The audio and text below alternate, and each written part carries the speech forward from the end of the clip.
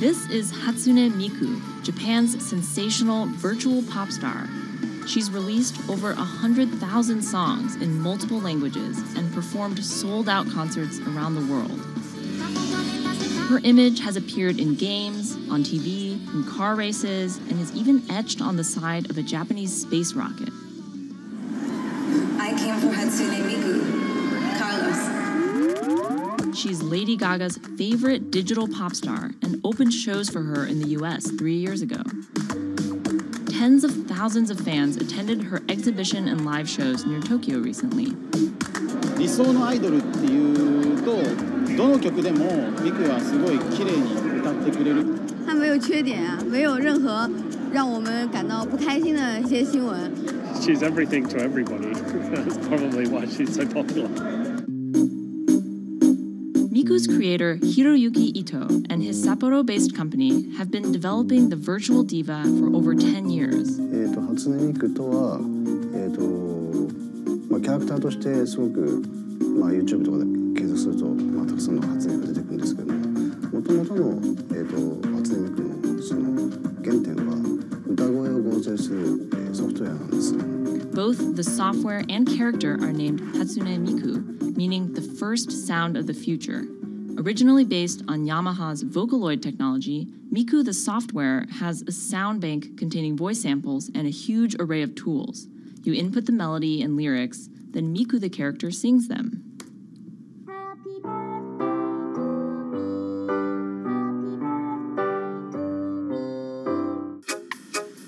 To date, Krypton has sold 120,000 software licenses at $200 each to fans around the world who use it to create numerous songs and share them online. Some of the fan-created songs are chosen to be part of Miku's concerts, for which they're paid a royalty fee. もともと初音ミクっていうその、存在自体がそのボトムアップっていいますか、中にはアマチュアクリエイターじゃなくて今もうすでに、プロになって活躍している方もいらっしゃるんですけども。The company also has other revenue streams. It makes money from merchandising, licensing deals, and concert ticket sales. According to the real-life musicians who perform with Hatsune Miku, the virtual pop star is interesting and surprising. 今年で3年ぐらい、ちょうど3年ぐらいやってきて、ライブも数十本、数百本やったので、そういうことが演奏によって起こせるためのなんかそういう器みたいな感じになってきて。初音ミクらしさって僕はあんまりない。初音ミクって何だってあり。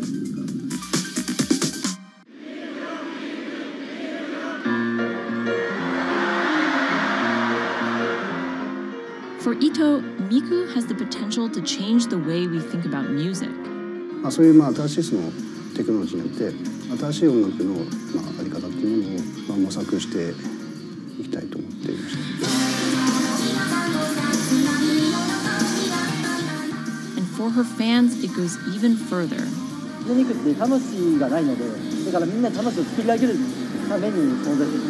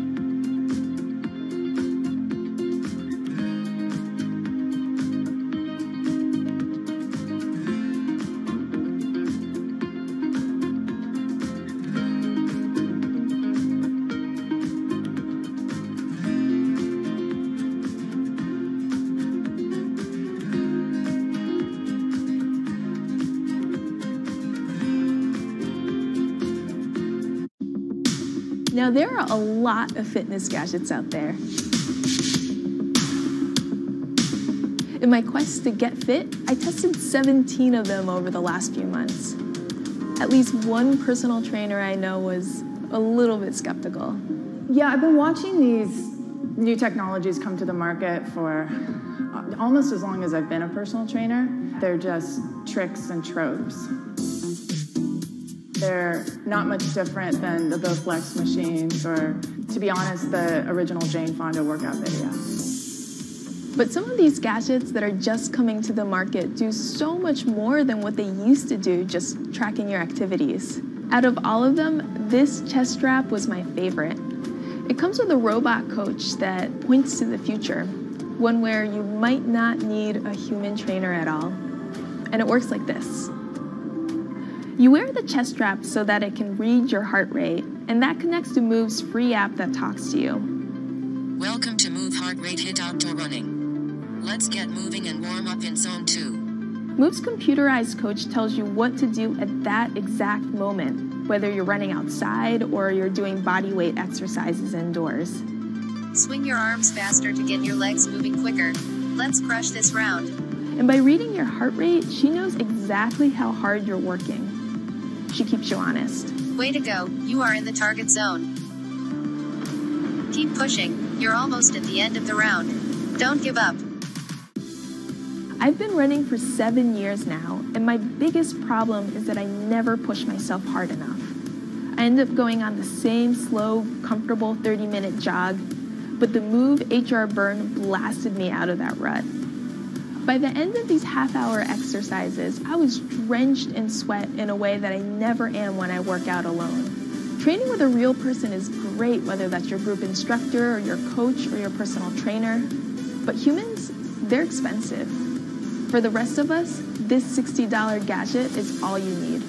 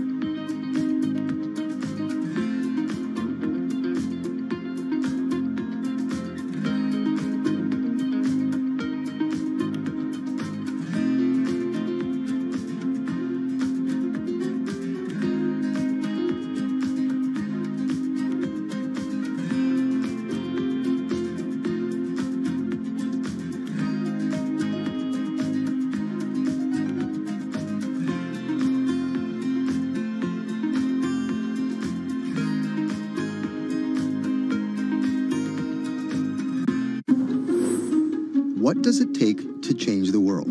A big army? A cure to a pandemic? A revolution? All of these take either a lot of people, thousands of hours, or massive amounts of space. But for Julian Assange, all he needs is one room, an internet connection, and the world will listen.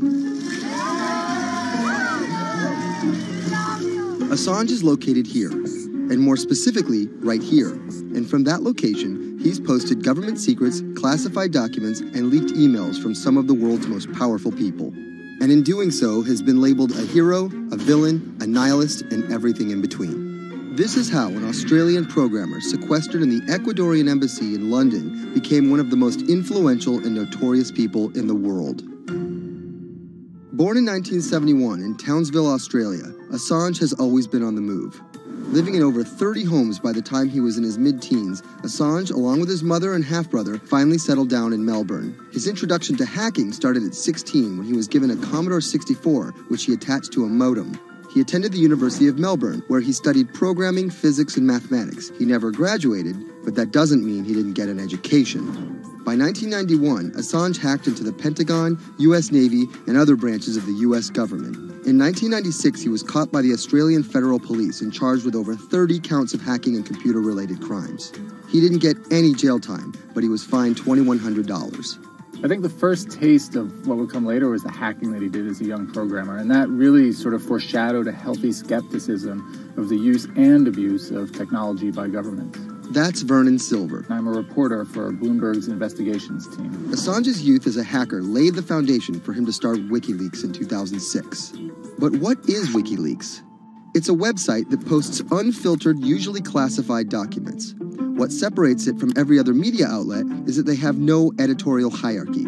With a publication like the New York Times, information comes in, they take that information, package it, then disseminate it for the public to see. WikiLeaks, however, cuts out the middleman. WikiLeaks gathers information, most of it given to them anonymously. So what they're doing is really very simple. They get the information in one end from who gives it to them and out the other with sometimes minimal interference. Julian Assange is the leader of that, the mastermind, the creator, and really, because he thinks of it as a journalistic enterprise, the editor-in-chief. But every story starts with a source, and Assange has some unconventional sources. Julian Assange does not hack as far as we know. He is the recipient of people who are either insiders who give him secret documents or hack emails from a foreign power. That's Eli Lake. I am a columnist for Bloomberg. And there was no source bigger for Assange than Chelsea Manning. He used to be known as U.S. soldier Bradley Manning. In 2010, Manning provided Assange and WikiLeaks with hundreds of thousands of leaked government documents. WikiLeaks quietly began releasing the documents in February of 2010, then made big headlines in April by posting what is now known as the collateral murder video. Come on, fire! It was a vivid, graphic video. It changed the debate on the Iraq War, and importantly, it put WikiLeaks on the map when they put it online, and they couldn't be ignored at that point. And those leaks were just the beginning. They went on to post more than 90,000 leaked documents known as the Afghan war logs, 390,000 documents known as the Iraq war logs, and 250,000 private messages between diplomats called cables in what is now known as Cablegate. These leaks were met with very real ethical questions. The problem with publishing those cables was that a number of confidential sources for U.S. diplomats who faced real danger when their names were exposed. Then Secretary of State Hillary Clinton drove the point home that every country, including the United States, must be able to have candid conversations about the people and nations with whom they deal. Shortly after Cablegate, the Swedish government issued an arrest warrant for Assange on allegations of rape and molestation. He claimed the allegations were fabricated to get him extradited to the United States, a claim the U.S. government denied. Either way, Assange's next move was to seek refuge in the Ecuadorian embassy, which really was the beginning of the new chapter in his life and what we're dealing with now, which is him being stuck in London. What was supposed to be an office in an embassy is now Assange's self-imposed prison to this very day. But that doesn't mean he's slowed down. Since being trapped in the embassy, WikiLeaks has released files about Guantanamo Bay prisoners, Syrian political figures, and the draft to the Trans-Pacific Partnership. And then came the 2016 U.S. election. Thousands of leaked emails showed Democratic Party officials possibly plotting against Bernie Sanders in his race against Hillary Clinton. Over the course of 68 days, WikiLeaks released 20,000 confidential Democratic National Committee emails. In terms of the presidential race, if you look right here, when Assange released the first batch of emails, Trump actually takes his first lead against Clinton. I think we've had enough of the Clintons, in all fairness. Once WikiLeaks started exposing secrets of the Democratic Party, Julian Assange became a hero to many on the right. Public opinion kind of flip-flopped. WikiLeaks! From the emails, we now know Hillary Clinton's campaign manager makes risotto, and also how the DNC squashed Bernie Sanders' campaign. One thing we don't know is who gave Assange the stolen emails in the first place. Many leading Democrats say they suspect it was the Russians. They released an analysis from a private cybersecurity firm that had said it was the Russians. But Assange claims our source is not the Russian government, and it is not a state party. So this is where we stand today. The public still doesn't know who provided the emails to WikiLeaks. Meanwhile, Assange is still running WikiLeaks and still releasing documents. In March 2017, he started publishing documents from the CIA's Center for Cyber Intelligence called Vault 7. The CIA, the agency charged with finding and keeping our top secrets, can't keep its own secrets. As long as Assange has a connection to the world, no government secret will be too far from exposure. Julian Assange is still in the embassy. Maybe he'll leave, maybe he won't. Kind of regardless, his work has been done.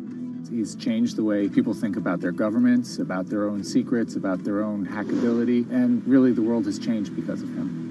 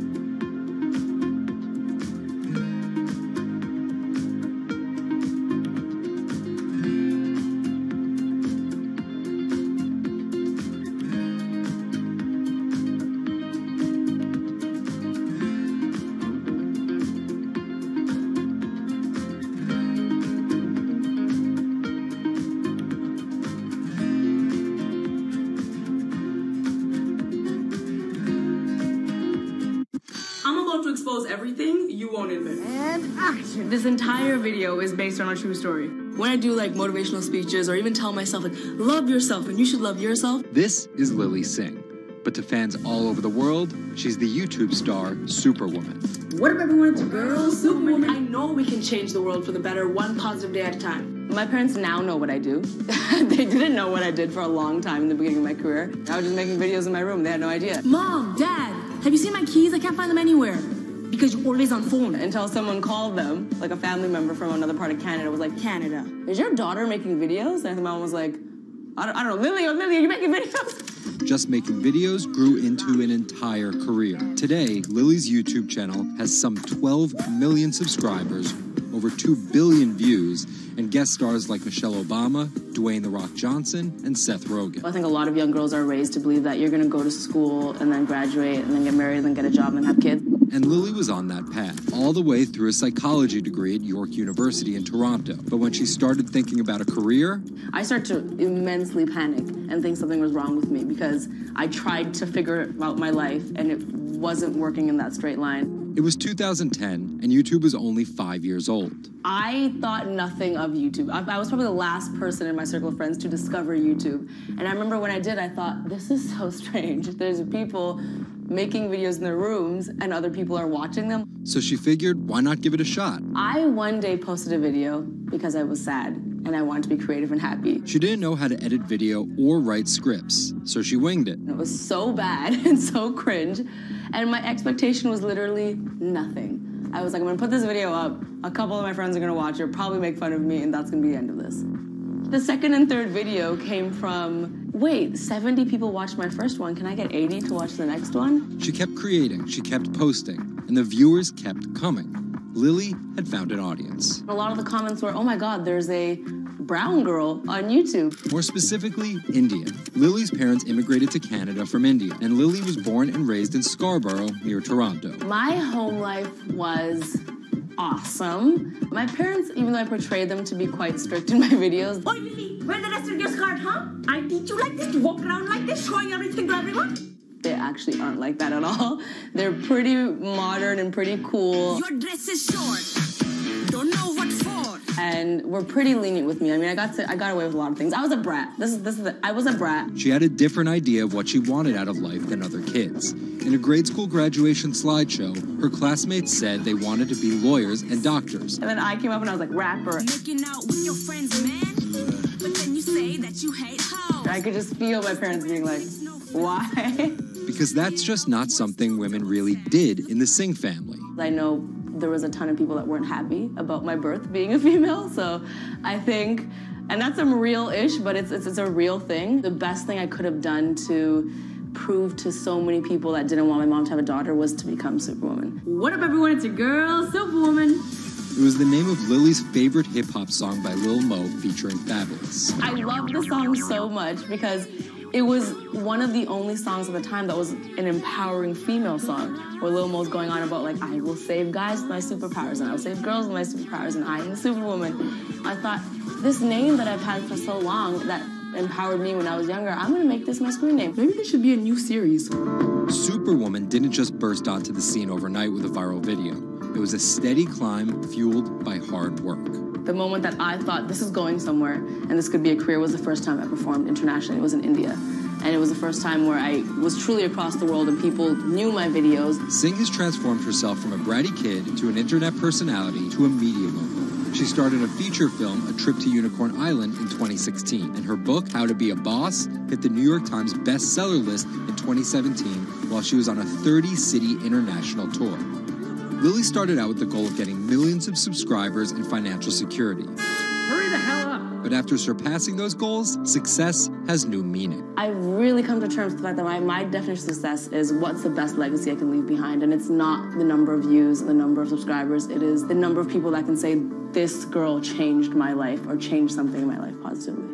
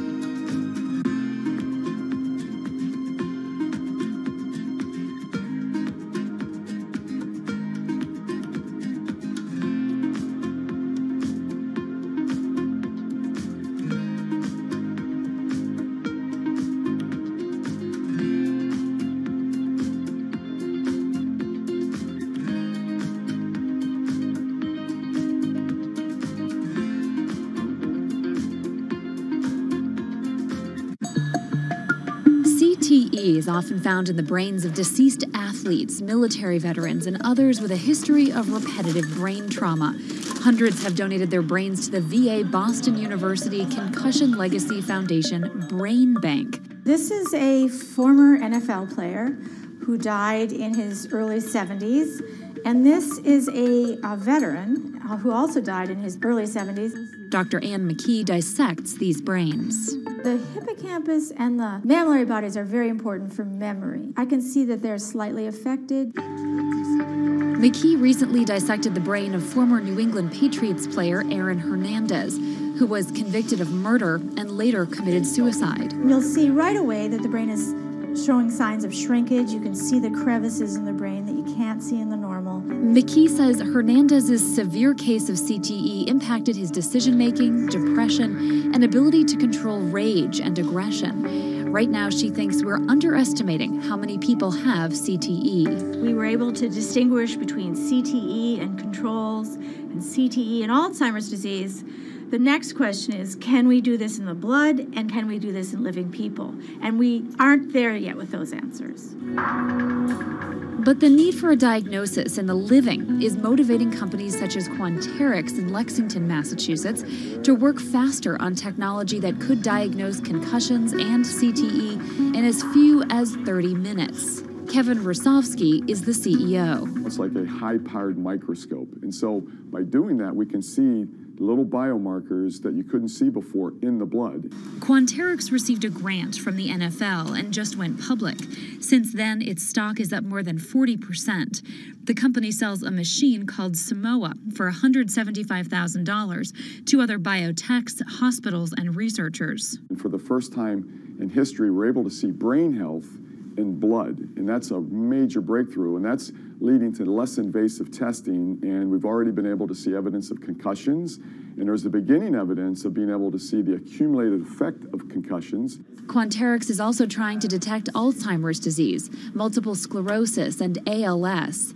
Rosovsky says he thinks diagnosing concussions will be easier than diagnosing CTE. Diagnosing CT in the living probably is a couple years away. We're real excited to see the progress, but reducing some of that work into actual tests in a laboratory takes time. There's regulatory approvals. There's a lot of red tape that you have to go through. Also in this race to diagnose CTE in the blood are Athlon Medical and Exosome Sciences. And New York's Mount Sinai Hospital is scanning for the disease in the living. But it's just one step in a series of questions for those with serious head trauma. There's still no cure for CTE. Even if we had a great idea for a treatment, there's no way to test whether it's effective or not. So that's the enormous advance that we'll get if we can develop a biomarker for this disease. In Boston, Ann Mostu, Bloomberg News.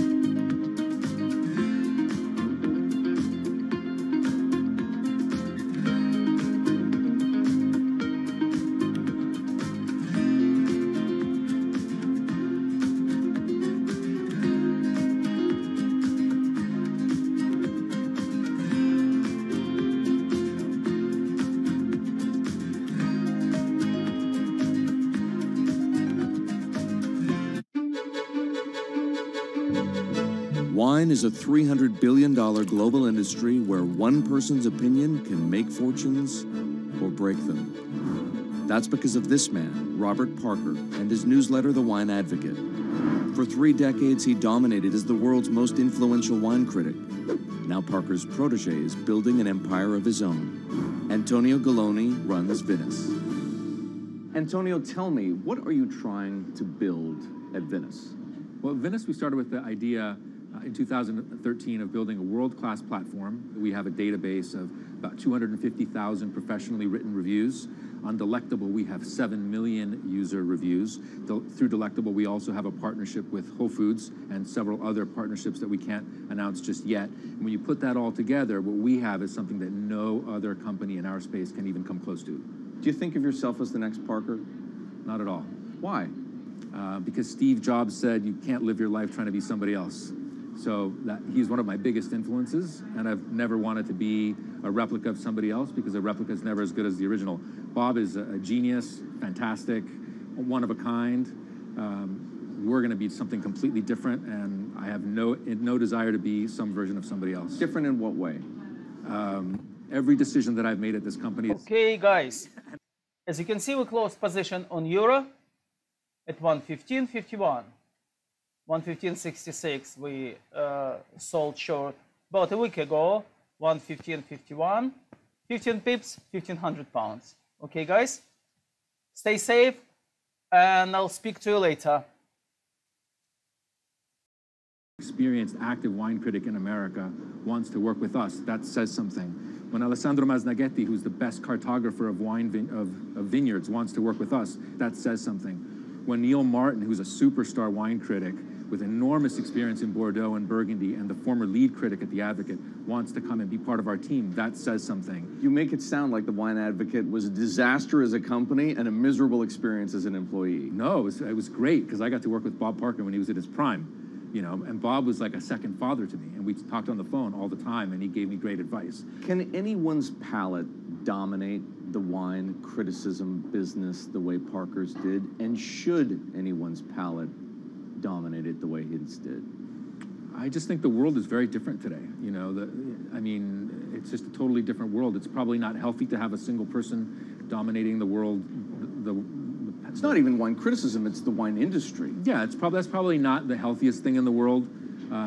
But I think that there's just such an opportunity right now with social media and technology to reach such a massive number of people that I think it's possible that 1 or 2 people will actually have more influence than Bob Parker did. Because they will, again, this goes back to your first question, not trying to be a version of somebody else.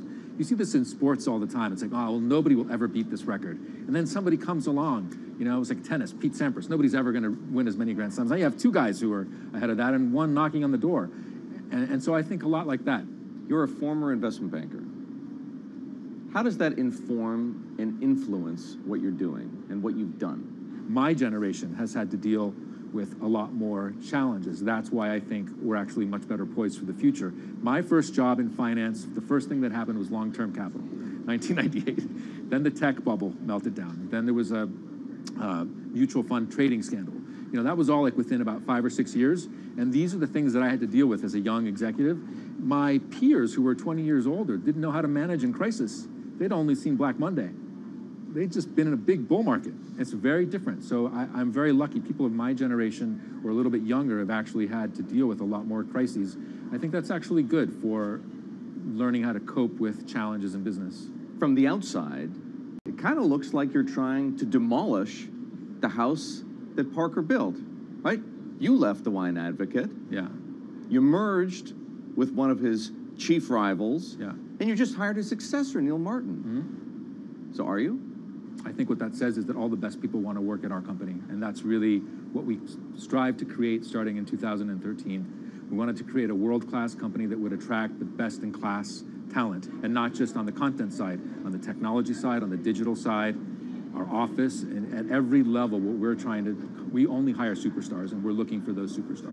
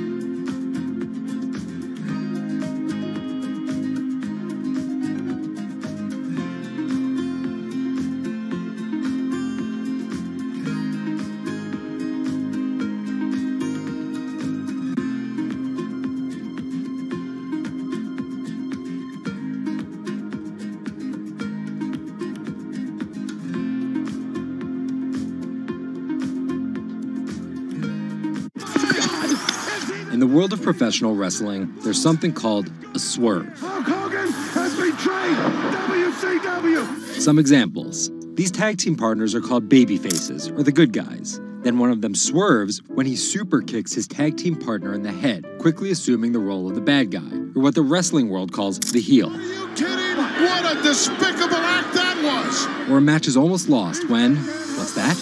The superstar wrestler appears out of nowhere sprinting down the aisle to save the match. That's the Warriors music! It's the Ultimate Warrior! That's a swerve. So it should go as no surprise that World Wrestling Entertainment, known as the WWE, the most popular brand of sports entertainment in the world, is prepared for any swerves that come their way. So here's the story of how the WWE learned to see the swerve coming.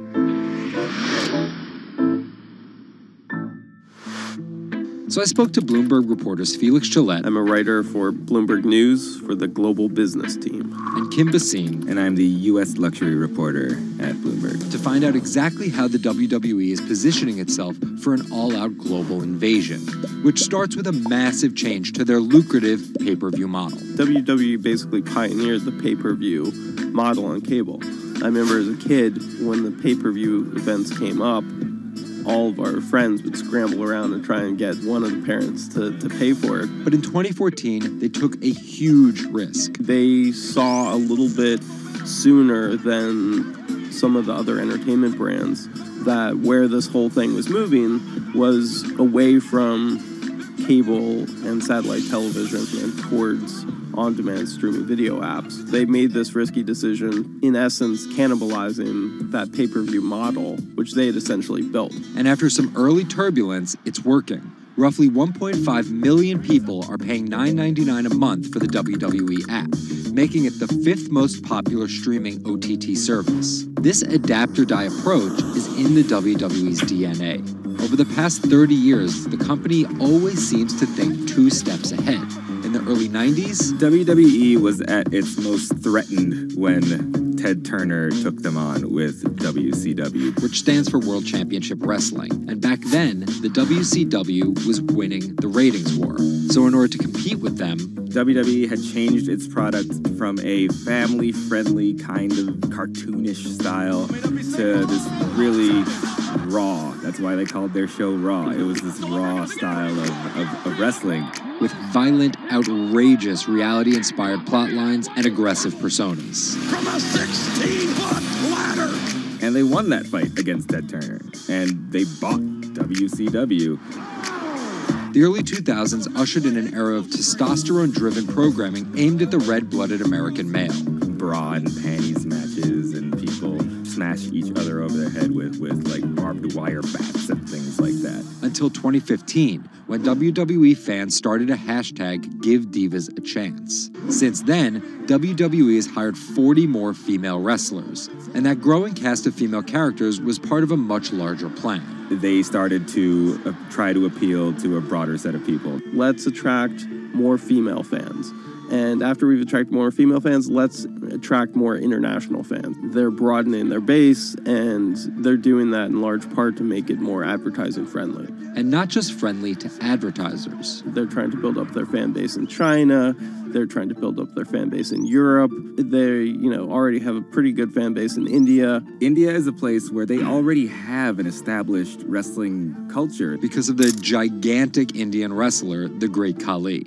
But there's still a lot of work to do. While the WWE set a revenue record in 2017, only 30% of it is coming from an overseas audience. And there's one person whose responsibility is to grow that number. The buck eventually stops at Vince McMahon, no matter what's happening within WWE. Yeah, he's a very controlling guy, and it's a very, very, very tightly scripted company. And that goes all the way down the board to big stars' entrance music.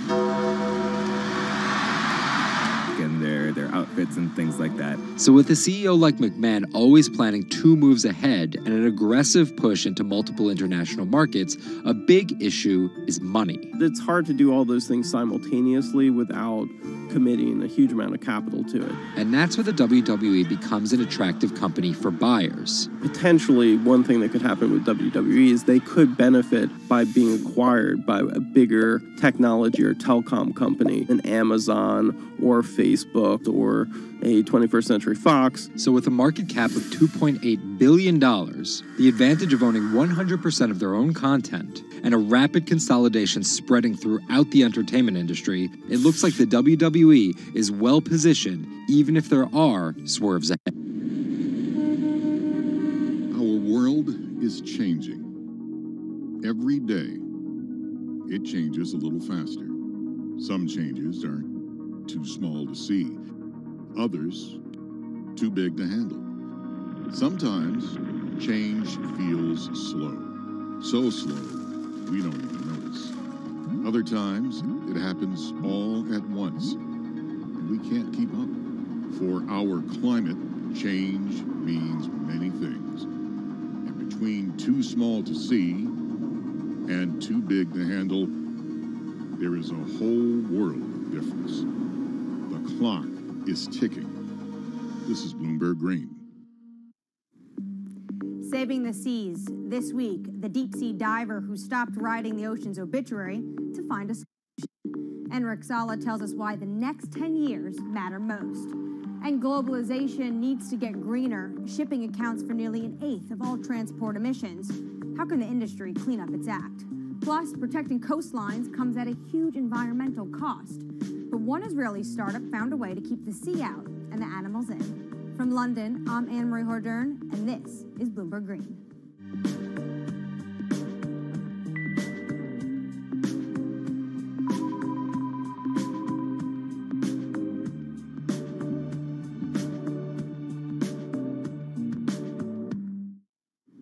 After more than a decade of studying the ocean as an academic, Enric Sala realized he was writing the ocean's obituary.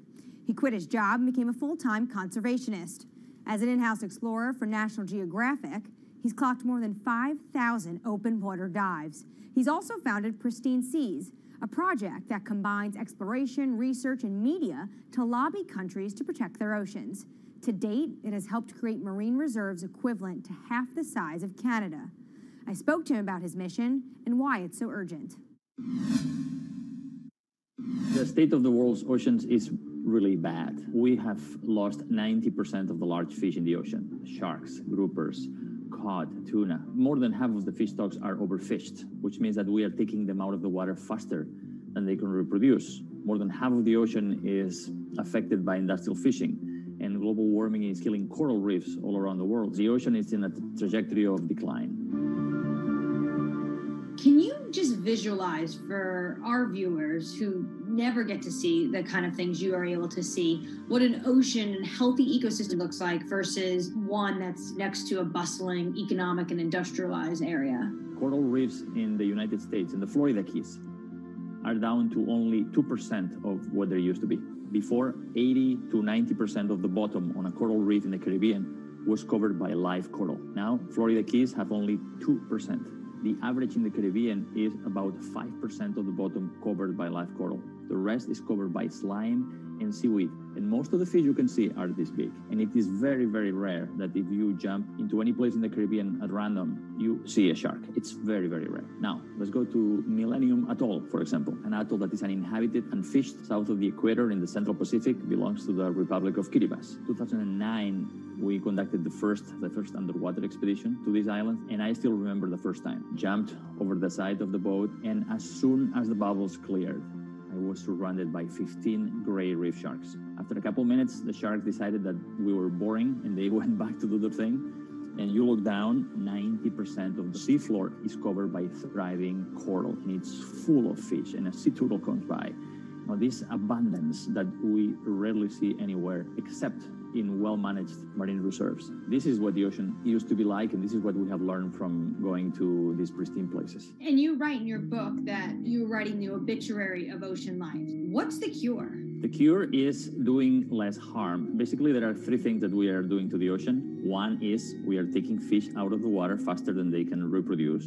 Two, we are turning the ocean warmer and more acidic because of man-made climate change.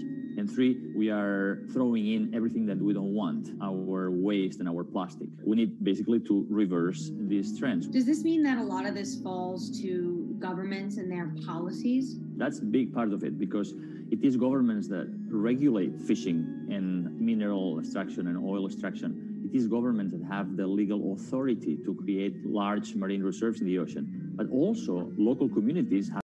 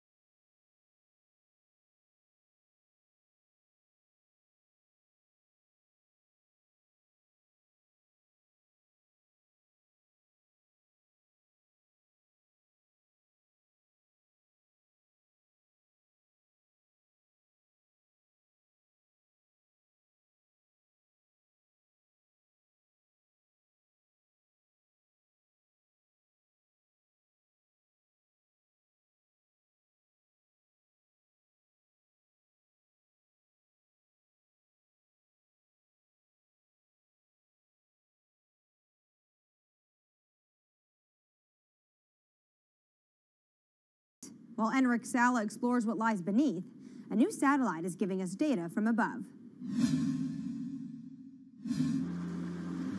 We'll learn more about our oceans and climate change, but from space. A new satellite's been launched from California. Its mission, track the accelerating rise of sea levels.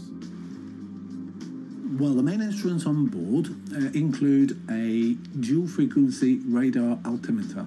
And this is the primary instrument of the mission, and that's the one that's measuring sea surface height, significant wave height, and wind speed over the ocean. And from those measurements, we can actually have the superb measurements that we expect of sea level rise. Data gathered from Sentinel-6 will be used alongside information from other satellites to build as complete a picture of the oceans as possible.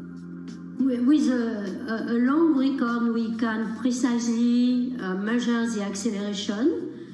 We eventually can detect new regime, tipping points. For example, if there is a runaway in the melting of Greenland or Antarctica, sea level will record this runaway change because it is an integrator of all changes that are occurring in the climate system.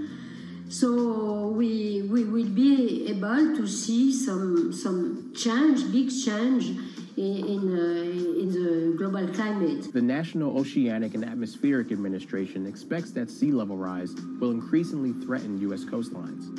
One example, the southern tip of Manhattan is expected to flood 20 to 40 times a year by 2030.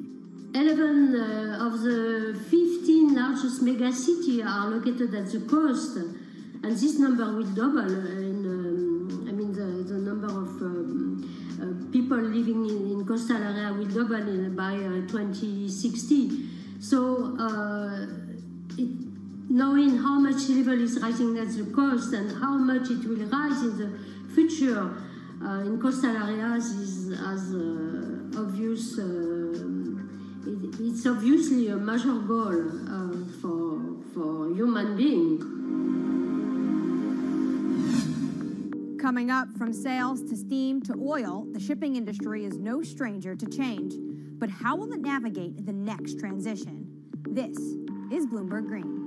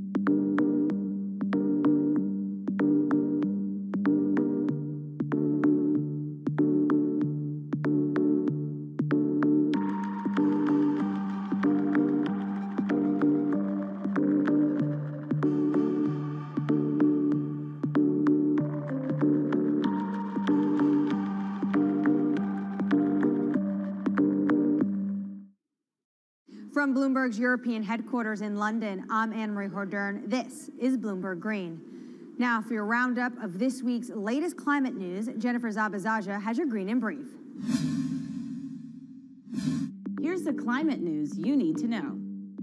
Deforestation of the world's largest rainforest has hit a 12-year high.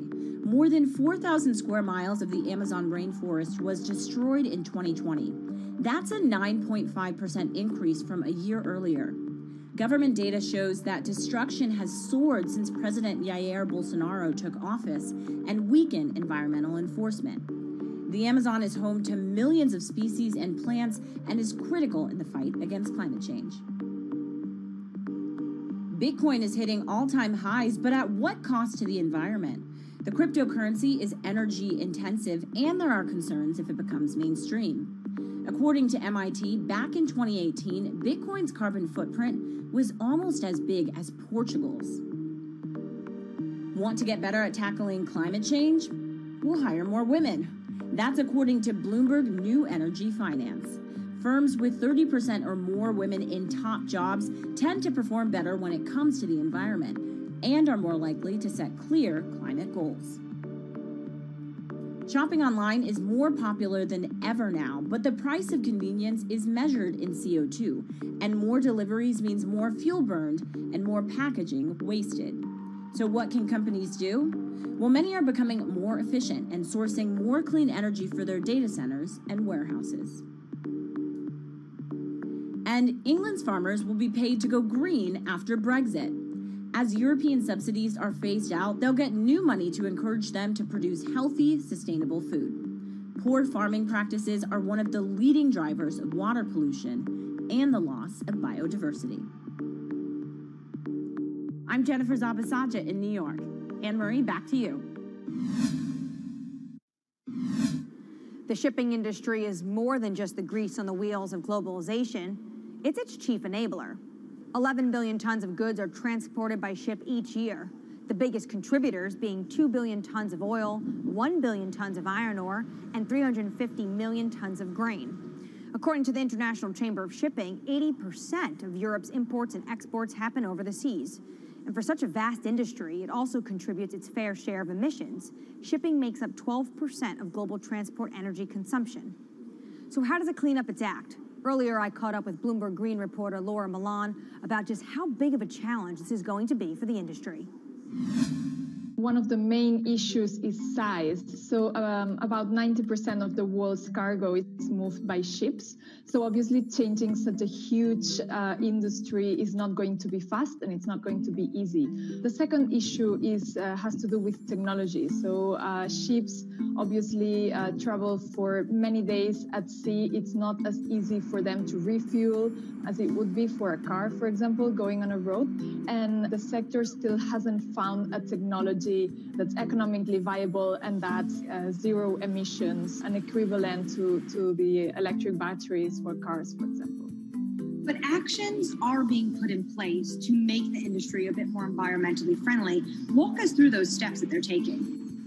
That's it. So there's a first step that would involve using low emission fuels or biofuels that would significantly reduce the existing emissions. And then at a regulatory level, when it comes to the policy and the governments, there are steps being made as well. I would say that the most significant ones come from the European Union, which started to track emissions a few years ago and is now looking to include shipping emissions in the emissions trading system. So that would significantly reduce and help calculate the emissions from the shipping industry. Now, China is taking similar steps. So at the moment, regions need to report shipping emissions to the central government. And finally, we have the International Maritime Organization with a pledge to reduce shipping emissions by 50% in 2050. Now, we must say that that pledge has been considered insufficient by environmental groups, but at least some steps are being taken. So to get to 2050, the industry obviously is going to need to start tapping some new technologies. What new technologies are you seeing being introduced into the shipping industry? So we have seen pilot technologies being developed for years now, but what's interesting about this current moment is that we're seeing big players invest in these technologies that are not yet economically viable, but that one day might be. So for example, we are seeing earlier this year, the world's largest agricultural commodities trader, Cargill, saying they will invest in attaching sails to their ships so they can make any technology that they run their ships on more efficient. Similarly, we have seen a spin-off of Airbus, the aeronautics company, developing a similar application with kites. We have been following also developments in hydrogen. So at the moment, hydrogen fuel seems like a good option, a possible option when it has been developed and when it becomes economically viable. And we have Vestas, for example, the world's largest turbine maker, developing some ships that will be able to run on hydrogen in the near future. Coming up, rising sea levels means humans need to get creative when it comes to coastal defenses. But how do we protect both ourselves and the environment? One Israeli startup may have the answer. That's coming up next. This is Bloomberg Green.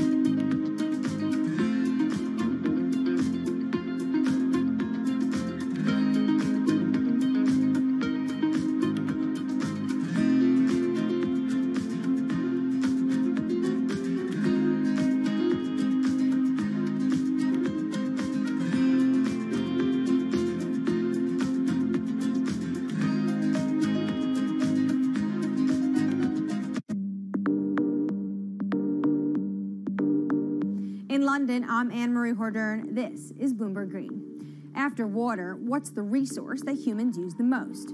It's concrete, 3 tons a year for every person on the planet. And engineers estimate it's used twice as much as all other building materials combined. And it comes with a huge environmental cost. Concrete, not just in cities, it's a common feature on our coastlines too. And that's taking a toll on biodiversity. But one Israeli startup has found a way of making sea defenses stronger and encouraging life to thrive.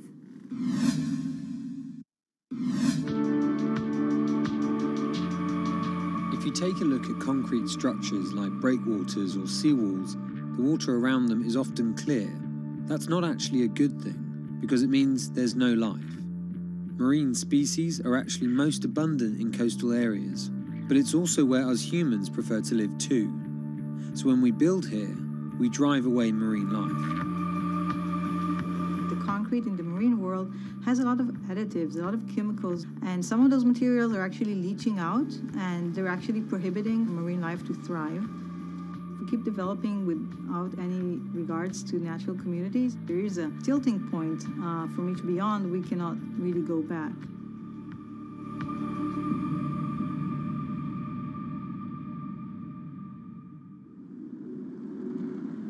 In the coastal city of Tel Aviv, an Israeli startup wants to revolutionize our urban coastlines. Their sea defenses are transforming lifeless man-made structures into teeming ecosystems. They do this by replacing standard concrete with their own special cement formulas. As opposed to regular cement-based concrete, e-concrete includes certain elements that enhance the growth of marine flora and fauna of plants and animals. Our admix, which is kind of our secret sauce, is basically kind of sealing the concrete, making it less aggressive for the marine environment. That once we add it, we enable life to flourish. In the lab, the team run tests to identify what mixes will work best for marine life. So we take really ice cube sized concrete slabs of different compositions, and we put larvae, 20, 30, 50. We need to have a lot of replicates. We're geeky scientists, so we have to have a lot of replication and controls. And then within a few days or just a few weeks, we can get an answer on their preference. So obviously if they die, they have a very low tolerance to that specific concrete mix design. And if they thrive or they flourish, we can quantify that very quickly. E-concrete says it typically sees double the biodiversity of regular grey concrete. From fish and sea caterpillars on their armour blocks to crabs on these tidal pools that sit on the shoreline. This unit holds water during the low tide, so it's always moist, and therefore it has a very comfortable habitat for crabs and sea anemones and sea stars, etc. These pools have been here for less than 3 months, and this is already what you can see. It's covered with life. See the rock around it, which has been here for probably 10, 20, maybe even more years, only has a thin layer of green algae, and that's it. As well as the composition of the cement mix, E-concrete designs its products specifically to the marine environment it will be deployed, to create niches for endangered species, or to develop nurseries like these oyster beds. The final part of the equation is creating complex surface textures to mimic natural rock or coral, an environment that helps anchor young organisms. When concrete elements are being cast, the typical goal is to have a very slick surface, very, very smooth. The idea is to get the water to flow right across it. When we're designing e-concrete with a rough surface, we want to do the complete opposite. We want to slow the water when they are crossing the structure so that the larvae can actually adhere and attach to the surface. E-concrete has to offer its clients more than just ecological credentials. Over time, they've discovered that creating hospitable habitats for marine life adds another advantage, one that is surely hard to ignore. We've seen evidence to the fact that the growth of the organisms on the concrete create kind of a layer of defense. Just the addition of weight, we can actually gain stability and strength over time. This is let's say the unit when we put it in the water. And this is after a year in the water. And what you can see here is all the oysters are completely covering it. We designed the units so they can withstand the forces and perform in terms of structural performance, but they can also be a backbone for ecological enhancement. The company tests its miniature designs in tanks full of real seawater, rocks, plants, and animal life from around the world. What we're looking for is the accumulation of calcium carbonate on the surface of the concrete of different mixes and different designs. This is the process that we call biogenic buildup. So with time, we get a buildup of calcium carbonate that is sourced from marine organisms on the surface of the concrete. And we actually encapsulate the concrete with a natural rock. So when the organism die, in the case of a coral, it will die, and then another coral will sit on it, and that's how a reef is growing. The hope that our man-made structures could become stronger over time also means better economics. The units require less maintenance and could therefore stay in the water for longer. E-concrete, though, is just a few years old, so it needs more time to really quantify the longevity of its products. But the company are certain their products are better for the environment, and not just in terms of improving biodiversity. We're kind of trying to offset some of that immense carbon footprint of the concrete industry. Construction is responsible for about 11% of global carbon emissions. By adding a biological crust to their products, e-concrete prevents some CO2 from being released into the atmosphere. For every kilogram of calcium carbonate being created by those marine organisms, we're offsetting 120 grams of CO2. So think about building a port infrastructure or a city waterfront that is an active carbon sink. I think that's a great advantage of the technology.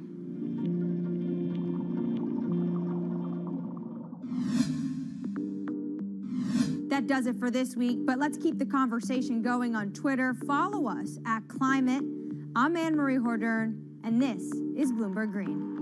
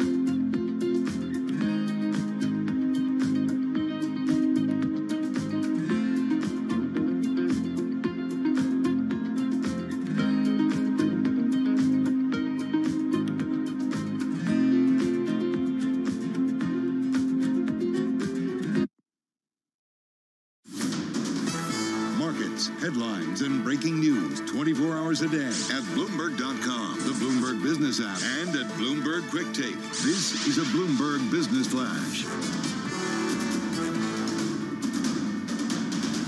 From Bloomberg World Headquarters, I'm Charlie Pellet. Final trading day of the month. We're on track for another winning week, 4 in a row, by the way, for the S&P. It is an update right now. We've got stocks, though, drifting. Traders are weighing disappointing earnings and bond market gyrations sparked by concerns over inflation and monetary tightening. Right now, we've got the 10-year up 5/32, 10-year yield 1.56%. Equities higher across the board, with the S&P up now by 3, a gain of just about 0.1%. The Dow up 55, up 0.2%. NASDAQ up barely, up now by just 1 point. After earnings, though, red on the screen for Apple and Amazon. Apple shares slumping 2.63% right now. Amazon down by 2.77%. And again, we've got gold down $16 the ounce, down 0.9%, while West Texas Intermediate crude is up 0.7%, 83.43 a barrel on WTI. The government reports consumer spending rose at a steady pace in September. The data point to sustained economic growth. A measure of inflation tied to the spending report also increased, but household income dropped as extended unemployment aid ended. Michelle Meyer is head of U.S. economics at Bank of America Securities. And we are holding to our view that the fourth quarter should show a rebound. We're seeing stronger signs of consumer spending. When we look at our aggregated card data, we're seeing a really healthy move higher in spending with the services economy re-engaging, with potentially an early start to the holiday shopping season. So we think we're going to see stronger consumer spending into the fourth quarter. Michelle Meyer of Bank of America Securities. Chevron higher after the oil supermajor posted third quarter profit that beat the average analyst estimate. Shares up now by 1%. I'm Charlie Pelleton. That is a Bloomberg Business Flash. This is Bloomberg Business Week. Insight from the reporters and editors who bring you America's most trusted business magazine, plus global business, finance, and tech news as it happens. Bloomberg Business Week with Carol Masser and Bloomberg Quick Takes Tim Stenovic on Bloomberg Radio. All right, kids, it's time to put on a show. Happy Halloween. Jazz hands, everybody. What are you dressing up as? Are you allowed to even say that? I don't know. I've done it all. I've been a fairy, I've been a witch. Nothing this year? Nothing this year. All right. Just evil old me. All right, let's get to it. Live in the Bloomberg Interactive Broker Studio, streaming on YouTube. It is Friday. October is wrapping up, Tim. October 29th. Yeah, and it's a little volatile trading day, too. Yes, indeed. The goblins at play. We're up, we're down. Despite some disappointing earnings, it is volatile. We're going to lean in big time on Facebook. Meta. Thank you. Every time you say Facebook, well, I keep forgetting to call it Meta. We don't drink. We only drink when we say Meta. Meta Platforms, Inc. Meta. Oh, nice. Yeah. I keep getting it wrong. Meta. We're going to talk about why the company needs more than a name change. Little hint there, Facebook/Meta. Also, a sign that Meta is going after the Apple Watch. Yeah, leaked image includes a camera on the watch. Mark Gurman, man. Yeah, he's going to join us. And his investigators. All in two on big banks and ESG. Mike Mayo, well-known bank analyst. He's got some things to say about that. Matthew Siegel is head of digital assets research at Van Eck. We're going to talk all things crypto with him. And then Kerry Smith, the founder of Unorthodox Ventures, on a VC bubble. A few years ago, he sold his company, the Fan Company. Big old fan company. Big old fan company. I don't think I can say those words on the radio. You can always say $500 it million. Yes. Eager to hear what he's been up to in the years since. And we're going to talk about Movember. It's just getting ready to kick off in the Bloomberg Big Take about sand and money. You can throw a lot at it at the coast out there on the forks of Long Island, but nonetheless might not save the Hamptons. All right, let's get to it and the Market Drivers Report. Let's set the Business Week agenda. In the house, we've got witches, we've got goblins, we've got them all. Dave Wilson, stocks editor. He's a warlock at Bloomberg News. Katie Greifeld, Bloomberg News cross-asset reporter, also Bloomberg Quick Take co-anchor. Also, if you had to dress up, what would you dress up as? Yeah, of course she would. I'm just going to say Katie brings cat ears to work every single year. I never wear them. And she never wears them. Chicken better. Do you have them with you? I didn't bring them to the studio. Okay, every year except for 2021. Man, Dave Wilson, dress up ever? Well, when I was a kid. Oh, come on. I haven't done it lately. Not even as Bruce? Oh, I could tell you a story, but we'll save it for another day. Chart of the day, maybe? Could we squeeze it in? Well, we'll find out. Okay, there's a tease. Help us out. There's a Bruce Springsteen piece to it. Of course there is. Sorts. Of course there is. Okay, up and down on the markets. What's going on? Yeah, absolutely. I mean, look at it this way. If I told you Apple came out with earnings, people didn't like them, and the stock was down, what would you say technology stocks would be doing as a group? Down. Yeah, no. Yeah. They're up. I mean, which shows you something right there. And if you look at the consumer discretionary category where you find Amazon.com, well, that one would be up were it not for the loss in Amazon. That's what our numbers are showing here.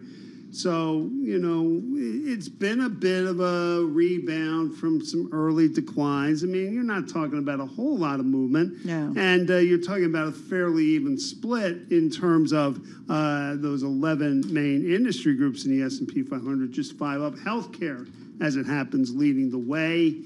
And there's more stocks down in the S&P 500 than up. So it's like we're ending the week without a whole lot of direction. I mean, and given the back and forth we've seen in earnings reports, you can understand that. I sort of talked about the back, arguably, when I mentioned Apple and Amazon. If you want to know what the fourth is, well, there are a few examples, but I like a smaller company, W.W. Grainger.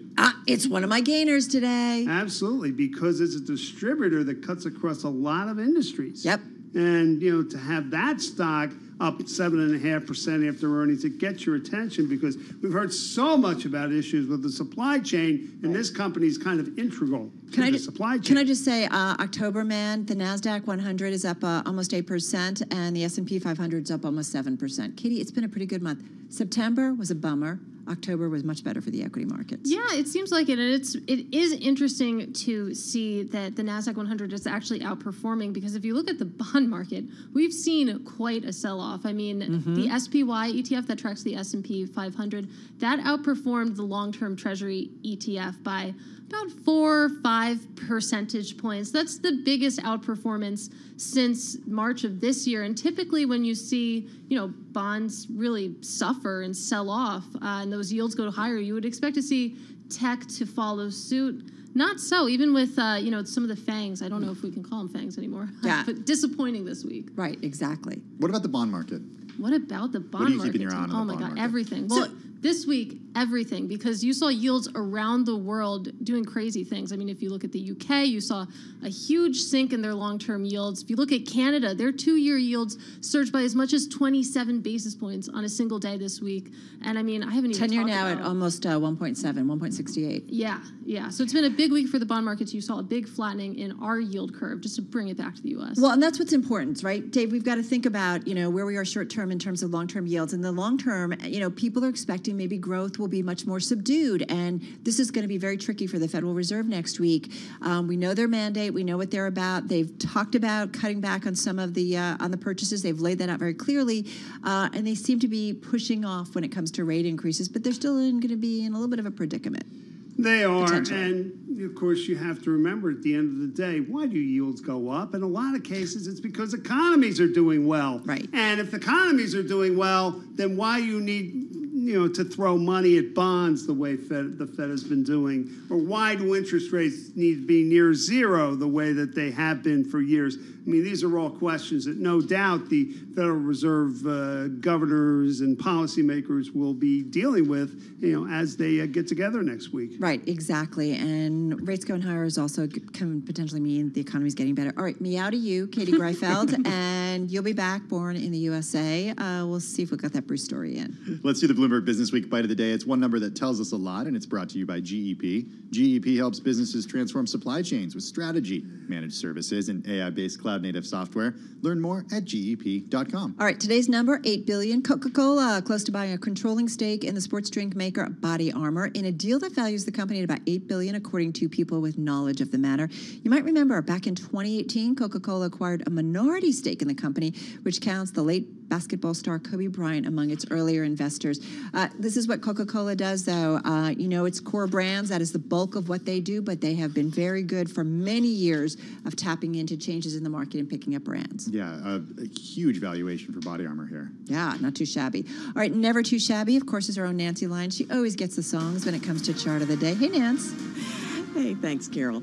President Trump has been meeting with world leaders today. First, he had a one-on-one with Pope Francis. Then he spoke with French President Emmanuel Macron, hoping to repair relations following that deal with Australia on nuclear submarine technology that ruined a French sub deal with the land down under. Biden admits that whole thing was mishandled. What happened was, to use an English phrase, what we did was clumsy. It was not done with a lot of grace. I was under the impression certain things had happened that hadn't happened. Biden emphasized France remains a valuable partner. Macron says what really matters is what they do together in the coming weeks, months, and years. A new round of haggling is underway on President Biden's $1.75 trillion spending framework. The House is not in session over the weekend, but negotiations are set to continue. Progressives did formally endorse the bill, which was half the size of what they originally wanted, but they are also still holding up the infrastructure bill, upsetting moderates who say that denied the president and the party a win, especially as Virginia and New Jersey voters are heading to the polls. Congressional Progressive Caucus head Pramila Jayapal says President Biden wants them to pass both bills, and the coming week will be critical for that. In Washington, I'm Amy Morris, Bloomberg Radio. Illinois Congressman Adam Kinzinger, one of 10 House Republicans who voted to impeach former President Donald Trump, says he will not seek re-election. His fate was sealed yesterday when Illinois Democrats adopted a new congressional map that eliminated his district. Global news 24 hours a day, on air and on Bloomberg Quick Take, powered by more than 2,700 journalists and analysts in more than 120 countries. All right, Nancy Lyons in our 99.1 newsroom in the nation's capital. Carol Masser, Tim Stenovic. It's Friday. We are in our Interactive Broker studio, also streaming on YouTube. Hello to everybody watching on YouTube. A couple of COVID stories we did want to get to. The CDC out saying a new study offers more evidence that COVID-19 vaccines provide stronger protection against hospitalization than immunity from an earlier infection. Hospitalized patients who weren't vaccinated but had been previously infected with COVID were about 5 times more likely to test positive for the infection than people who had been vaccinated, according to the CDC study. This is important because at a time, and we're going to talk about vaccine mandates in a few minutes, at a time when we are seeing vaccine mandates from companies and from states, or cities, I should say, federal government as well, you have people who say, I got COVID already, so I don't need to get vaccinated because I have natural immunity. I hear it all the time. You do? I hear it all the time. People are, I had COVID, so I don't need to get the vaccine. And so this is interesting that they're coming out. CDC has, as you said, long recommended that they do it. They came out, Rochelle Walensky, the CDC director. We now have additional evidence that reaffirms the importance of COVID-19 vaccines, even if you have had prior infection. The study adds more to the body of knowledge, demonstrating the protection of vaccines against severe disease from COVID-19. This is our world. Each day we get, there's more studies. The longer this goes on, we have more information about the virus itself, the mutations, as well as the vaccines. And so sometimes the information may feel conflicting or different from what we've had in the past. Well, that's to be expected because the longer it goes on, we get better information, more sampling, right, of people who've had the vaccine or not and what that means. Hey, I just want to fit in this last story here. Riley Griffin, and I saw this interview happen on Bloomberg TV in real time. The CEO of Moderna saying that data is expected soon on an experimental flu vaccine. When we talked to Gregory Zuckerman earlier this week about his book, A Shot to Save the World, he talked about the idea of, in the coming years, having this one shot that will include flu vaccine and COVID vaccine potentially with mRNA technology. Yeah, so it's fantastic. Check out that interview. It's CEO of Moderna, Stefan Bancel, talking to our colleagues over on Bloomberg TV, but you do wonder about it all being packaged in one.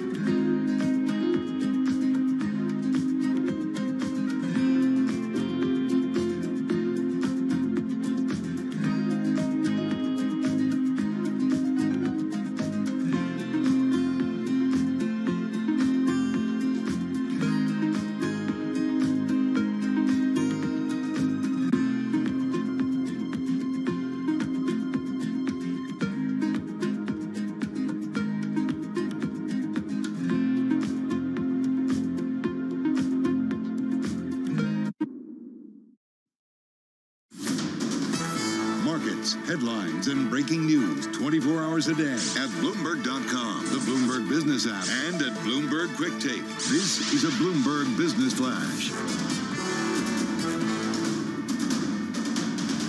From Bloomberg World Headquarters, I'm Charlie Pellet. Stocks are drifting higher with the Dow, the S&P, and NASDAQ all at records right now. With the S&P up 2 points, 45.98. That is a gain of just about 0.1%. The Dow also up 0.1%, up 35. NASDAQ up 7, up by 0.1%, and the 10-year yield 1.55%. Stocks higher as traders weigh disappointing earnings reports, along with bond market gyrations sparked by concerns over inflation and monetary tightening.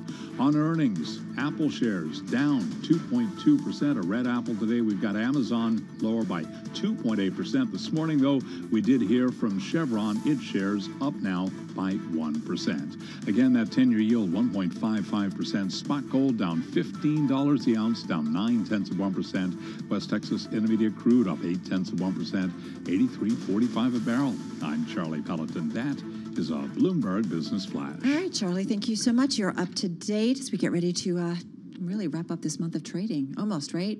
31st. No, this is weekend. the final trading day. Yeah, November 1st on Monday. All right. Unless you're trading crypto. You can keep doing that. It just happens. Never stops, Carol. All right. Connecticut also never stopping are the headlines when it comes to the pandemic and the vaccine. Connecticut and New York among the 10 U.S. states with the biggest declines in new cases during the week through Wednesday. That's according to the CDC. They put that data out today. Infections in the U.S. Northwest, though, Tim, they continue rising. Troubled spot, though, China. Yeah, Russia also suffering its deadliest September since World War II. Denmark, one of the highest vaccination rates in the world, will more than double its testing capacity after a number of virus infections jumped in recent weeks, seeing different things play out in different parts of the world and indeed even different parts of the U.S. All right, so let's get to it as he always joins us on Fridays, or at least typically, Dr. Ian Lustbader, clinical professor of medicine at NYU Langone, back with us, and he is on the phone in New York City. Dr. Lustbader, nice to be back with you on this Friday.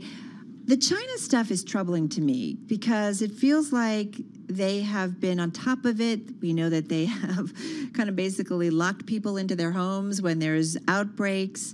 They have a vaccine, and yet China, we saw intercepting 2 bullet trains headed to Beijing on concerns staff may be infected. They now have cases in almost half of its provinces from the latest flare-up. China, does that mean their vaccine isn't working? How do you see that? Happy Friday, guys. Yeah, definitely. We still are wrangling with COVID, and it looks like we will globally still have quite a ways to go. Certainly pandemic, perhaps endemic, but we're not done with viral mutations, right? As long as there is not really herd immunity, there's the opportunity. We're seeing this in the UK. With the Delta Plus variant, that's about 6 to 10%. That is somewhat resistant. And to our alpha vaccines, that's really part of the problem, is until you get everyone either infected or vaccinated, you do risk having these mutations. The data from China has always been a little sketchy. Exactly how many cases, how well the vaccine works, very unclear. It does appear that Sputnik and the Sinovac are not as effective as the mRNA vaccines or even the J&J vaccine that's been used. So I think that is potentially, again, a global risk. Just like India, when Delta first occurred, we were like, oh, just a few cases, and now that's a global dominant strain. What's happening in China could be another risk, unfortunately. What about what's happening in the UK? Because I think about throughout the pandemic, we've sort of seen what happens in the UK start to happen in the United States a few weeks later. That's sort of how it's play out. NBC is reporting that a subvariant of COVID-19's Delta strain is now emerging in the UK, and it now makes up 10% of cases there. What's going on? So that is the AY 4.2 variant, and it is a couple of mutations in the Delta variant from our Alpha original strain. Even though it's about 10%, it does, and it appears to be slightly more infectious. It doesn't appear to be any more lethal or have any further complications. So I don't think that at this point is going to be a serious risk to us or to the UK, but it does show how over time you're just getting more mutations. and potentially any one of them could be more adaptable or more transmissible or more lethal. Although over time we tend to see these viruses tend to mutate to be more infectious but less lethal. So that, I guess, is the good news. I just feel like there's like the same headlines we're dealing with on a weekly basis, but we do get some more information, whether it's mix and match. You know, you've had the virus, I don't need a vaccine. We just talked, Tim and I, earlier about, no, you actually still need to get the vaccine. As we all continue to kind of increasingly walk out into the world and start to resume our normal lives, what do we need to keep front and center here, Ian, when it comes to COVID? So certainly people who've had COVID, and many people don't know they've had COVID. They may be they could have had a simple upper respiratory tract infection. Not everyone gets that sick. So we may have better herd immunity than we think. But for the people who do know they've had COVID, they may be able to get what's called hybrid immunity with really just one mRNA shot. Hopefully there's not a lot of vaccine hesitancy. But, to get either a Pfizer or Moderna shot, if you've had COVID, probably really boost your antibodies and certainly would boost your protection for a long period. But this is what we're seeing with some of the vaccine mandates and healthcare workers and cops and firemen saying, hey, I might have had it. Why are you making me go through a vaccine? There's some data that it may be helpful, but there's also some data that if you've had it, you're reasonably protected for a while. But the CDC still says to get vaccinated even if you've had COVID. Yes, there's no question that getting the hybrid, vaccine, meaning you've had COVID, most people lose their antibodies over time, even if they have cellular immunity. But getting a booster shot definitely improves your antibody response and your survivability. So it is, but do you really need two shots after that? Most people would say no. Probably one shot is all you need to boost your immunity and decrease your risk of transmission. So everybody should probably eventually get a booster, but you just need one booster. You don't need two, right? Exactly. Those are the people who've had COVID or who've had antibodies. And it's certainly reasonable for some people to check antibodies. If your antibodies are still positive, you would get a boost, but that's, less of a serious concern. All right. Really appreciate it. Ian, thank you. Have a great weekend. Dr. Ian Lustbader, clinical professor of medicine at NYU Langone Medical Center, on the phone from New York City. I was at a point where I was racing to get a booster. I kind of pulled back and just thought, I got to wait my turn. It's funny how you see this play out. My brother, who's a teacher in Washington, got his. My other brother, who works in education, just got his today in California. Right. We're seeing them certainly happen. All right. This is Bloomberg.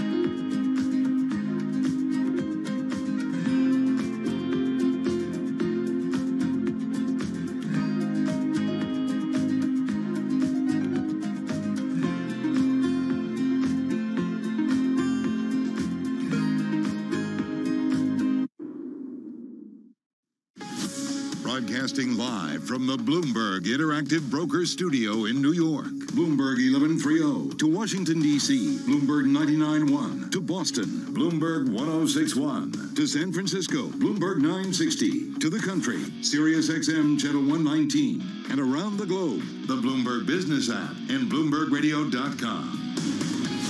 This is Bloomberg Business Week. You say Meta Platforms Inc. Meta Platforms Inc. You say Meta, I say Facebook. You say Facebook. Yeah. You say Apple, I say smartwatch. It looks like that's what it's coming for. Yeah. So we're going to hear what Mark Gurman has to say because he's gotten a little glimpse into what Facebook/Meta is up to. Camera on the smartwatch. Exactly. Do I not have one? You don't have one on your Apple Watch. All right. We're going to find out more. First up, let's get more on this last trading day in the month of October. Off we go to Charlie Pellet. All right, thank you very much. Last update, I told you stocks were higher. Things have turned around now, retreating from records for the Dow, the S&P, NASDAQ, all on the minus side. Right to the numbers. We'll give you the why in a moment here with the S&P down 5. That is a drop of 0.1%. The Dow down 16 now, down less than 0.1%. NASDAQ down 22, lower by 0.1%. Cannot ignore Apple and Amazon today after last night's earnings report. Apple down now by 2.4%. Amazon shares, they're tumbling by 3%. Stocks drifting lower now as traders weigh disappointing earnings and bond market gyrations sparked by concerns over inflation and monetary tightening. President Biden met with Pope Francis today to discuss efforts to counter climate change and the COVID-19 pandemic.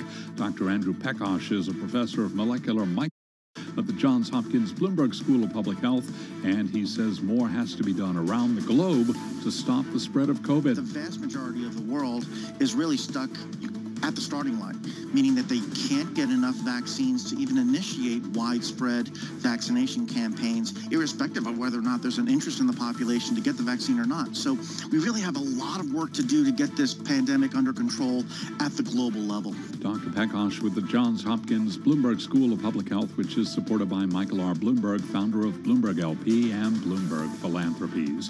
Pfizer and BioNTech's COVID-19 vaccine is expected to be cleared today by regulators for children between the ages of 5 and 11. Now, this is according to sources in a long-awaited pandemic milestone that opens a new phase of the immunization campaign. Checking those vaccine names, Pfizer higher now by 0.8%. Its German partner BioNTech down 3.1%. AstraZeneca down 0.1%. Moderna lower now by 1.4%. J&J Johnson & Johnson down by 0.4%.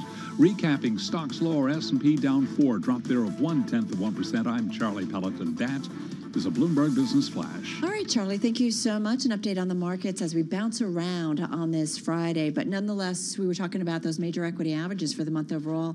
You know, a 180 from what we saw in September, where we saw a bunch of selling. September historically can be a very rough month for equities. October, while we remember historically some of the October crashes, nonetheless, October has been a bullish one, certainly when it comes to the equity trade. Yeah, such to see the best gains on the S&P 500 since November of last year. Right now in the last 30 days, 1 month, I should say, the Dow is higher by 3.8%, the S&P 500 higher by 5.3%, the NASDAQ higher by 6.3%. And Facebook, Meta Platforms is up about 2% as we speak on this Friday. Hey, there's some news out there. First up, we got the name change, I should say. Then we got the company going after the Apple Watch. Let's bring in Bloomberg News technology reporter Mark Gurman joining us on Bloomberg Radio and on YouTube. So, Mark, what do you know? Thanks for having me. I mean, who else to talk about an Apple Watch competitor than the guy who covers Apple, right? Exactly. So we've known for a little bit of time now that Facebook is working on a smartwatch. But yesterday, we actually got our first look at the device. We obtained a photo or an official render of the Facebook smartwatch. This is actually really cool. This is really interesting. So we found it with the help of a friend of mine, a developer named Steve Moser, inside of the Facebook app that the company offers to consumers today to control. Remember those Ray-Ban smart glasses that Facebook that launched a few weeks ago? To control those. So they did a software update earlier this week for that app called Facebook View. And that image, if you really deep dive into the source code, into the file system of that application, is just hiding in there. And they added it in there this week. So pretty remarkable stuff. Mark, the first thing that sticks out to me when I saw this image in the story that you published was the camera at the bottom of the smartwatch. What is that for? Because that's different than an Apple Watch. There's no camera on an Apple Watch. Oh man, I don't know what they're thinking. So first of all, it's like a notch, right? It's like a little circle at the bottom of the screen, so they cut into the screen. However, what I will say is that I think people have been clamoring for video chat on the Apple Watch for a few years now, and they haven't done it because of battery life concerns. They certainly tested it. Totally. But imagine, you're right, but like imagine being able to do a video chat on your wrist for like a 1-minute chat. Yeah, I mean, that would be kind of cool. Inspector Gadget style. Right. I've done the phone call on it. I feel a little bit like a nerd, but it's been kind of cool. But you're right. If we could get a video chat, oh my God, I would be all in. So that's Facebook's portal system. Facebook has this portal kind of like Alexa device that might work with it, right? Yeah, I mean, that would make sense to me, using the same protocols there as that the portal uses. Maybe they'll brand it as a portal watch or some sort of device. What's interesting to me is that a lot of the feedback I've been hearing on this product already has been people saying, I don't want a camera from Facebook, let alone in my home. You're telling me I would want one on my body? Thank you. Right? There are real privacy concerns, and the Facebook brand was so tarnished in terms of privacy. Yeah. There's a reason they're Meta now, right? So we'll see how this does. If the Ray-Bans are any indication, I don't think this is going to be a slam dunk. What I'm told is that Facebook has not made a final decision yet on if they're going to release this product, this particular design. What I'm told is they've developed models aimed at 2022, 2023, and 2024.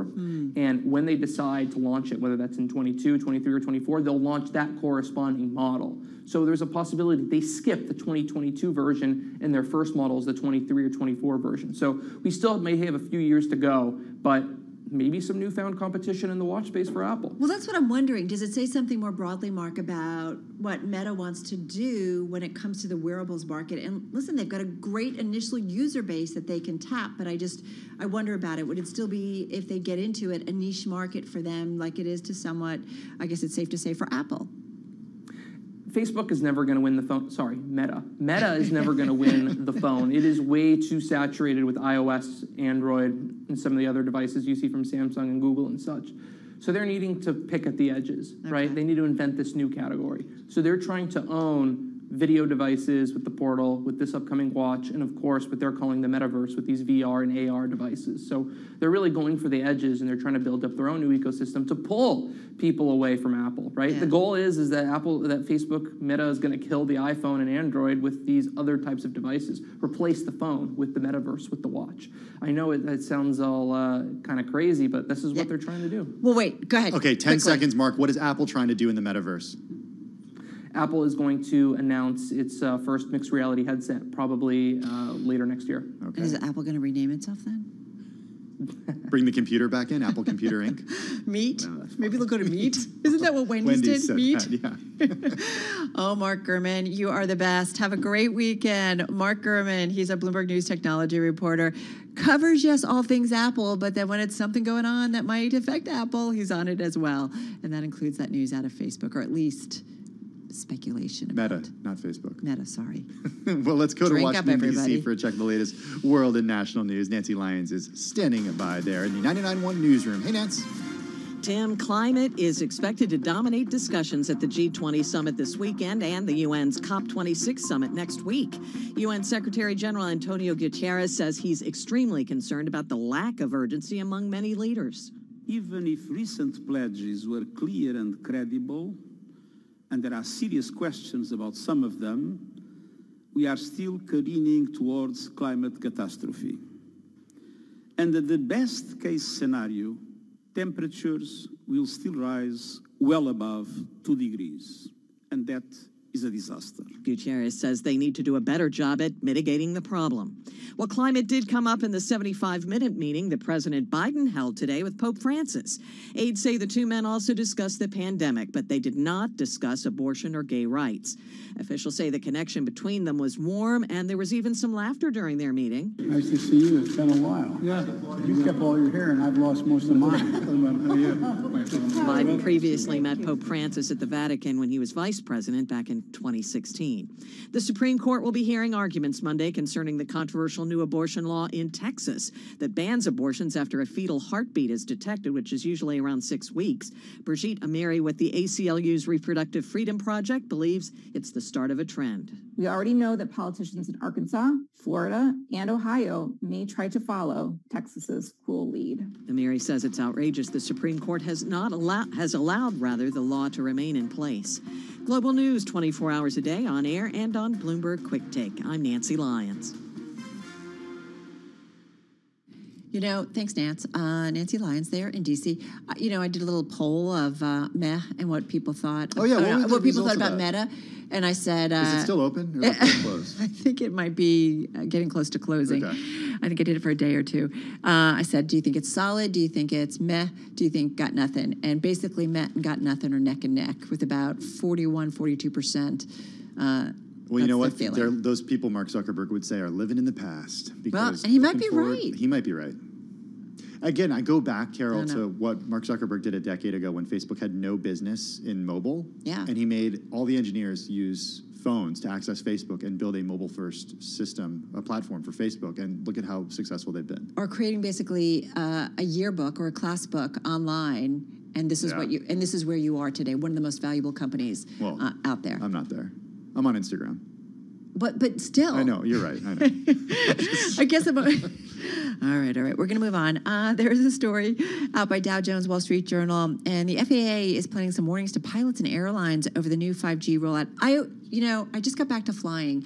I'm always like, do I really have to go into airplane mode? Like, why aren't they checking? Because if I don't go into airplane mode, am I going to crash the plane? I always wonder, right? It's basically an honor system. Yeah, like when you're filling up your car and they tell you not to use your cell phone, too.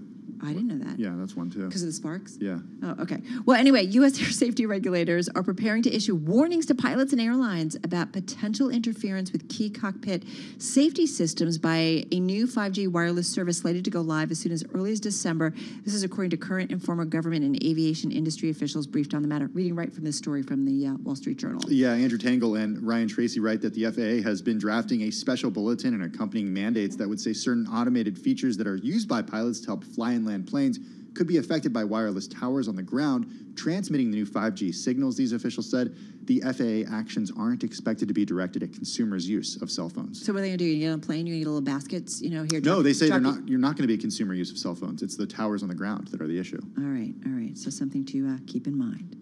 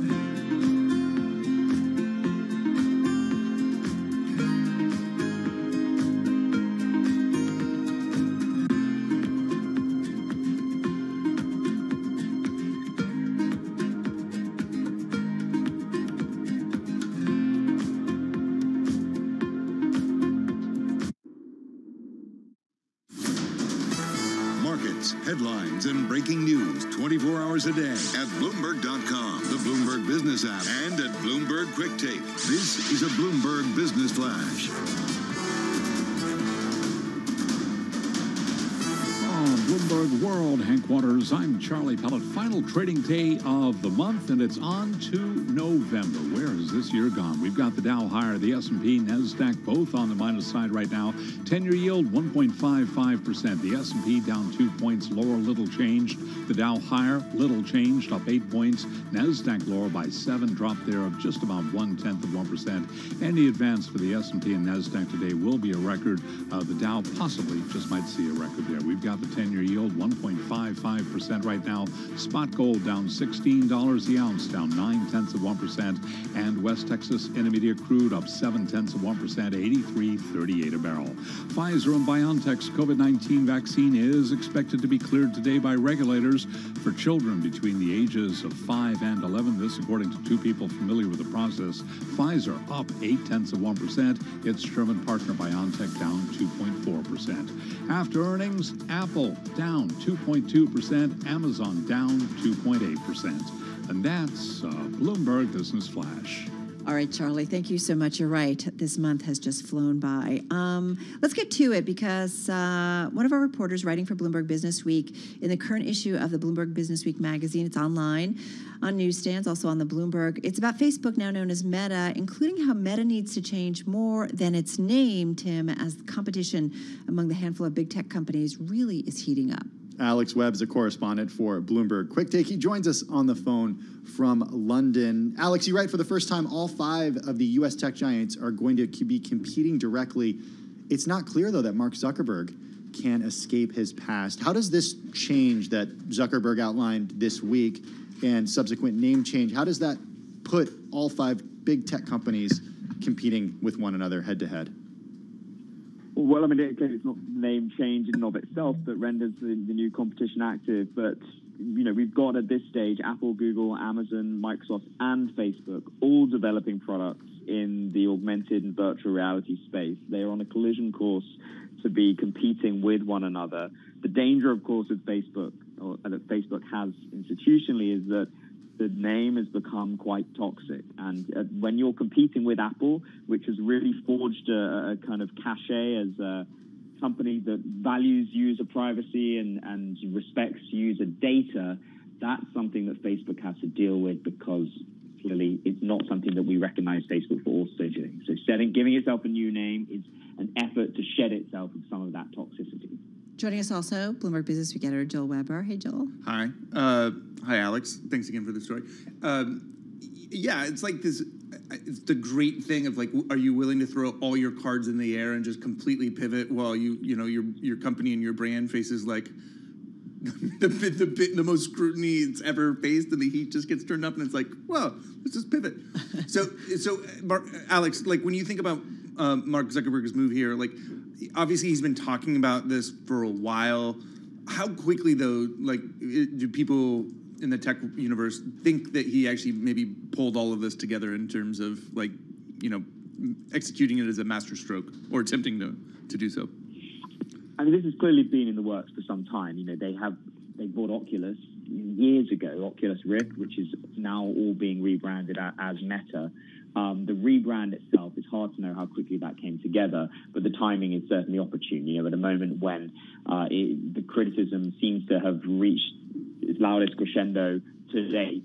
Facebook has been through plenty of crises in the past few years, but it really feels this time, maybe I'm wrong, it just feels as though there is something a bit different. There is real meat on the bones of the things that they've been doing wrong. There are concrete proposals for what they can fix and what they should fix.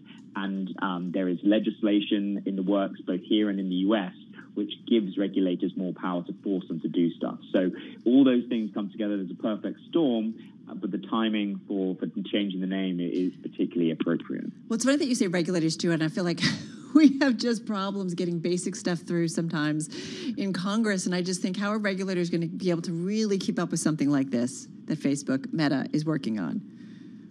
It was a point actually made by Nick Clegg, of course, the former British Deputy Prime Minister, who now heads corporate affairs and communications at Facebook. he said that the metaverse is not going to arrive tomorrow. It's going to take perhaps a decade. That means, in his telling, that regulators have more time to catch up with this than they might do normally. We know that they tend to be 5 years behind any technological innovation when it comes to deciding how to regulate it. Perhaps this time around, that won't be the case.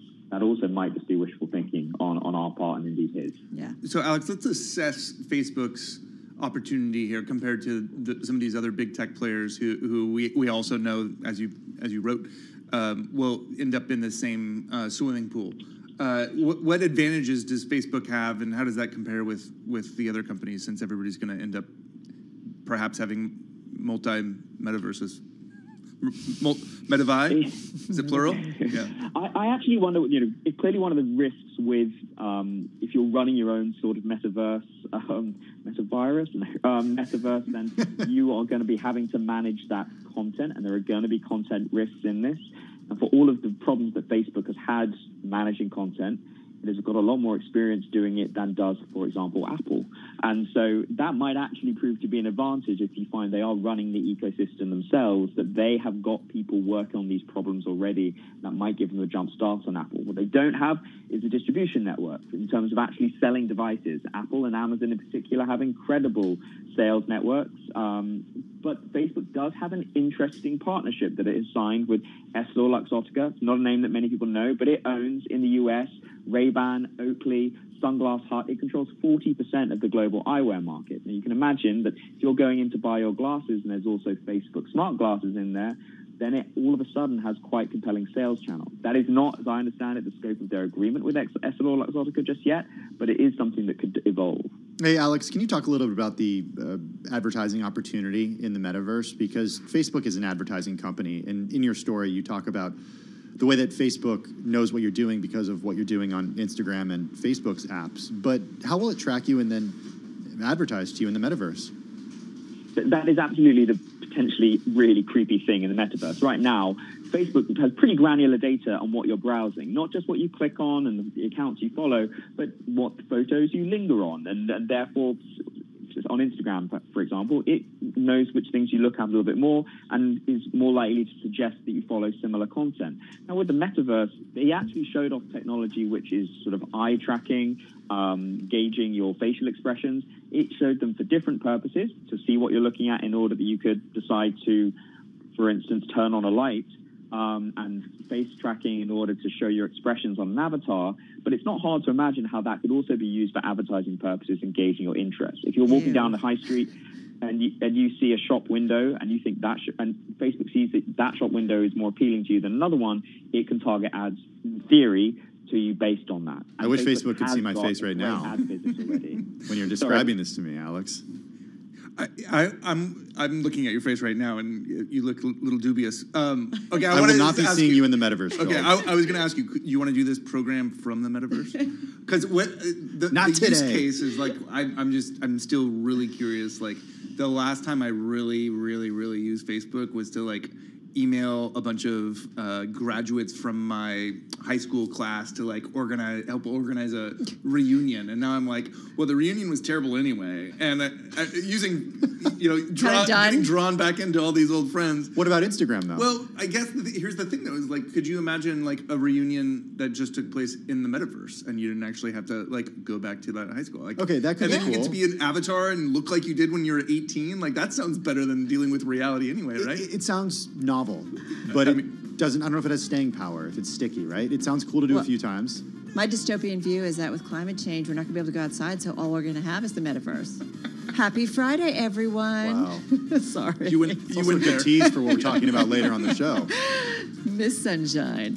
All right, Jill Weber, have a great weekend, metaverse or not. Alex Webb, correspondent at Bloomberg Quick Take. Check out everything and check out the new issue of Bloomberg Business Week magazine. This is Bloomberg Radio.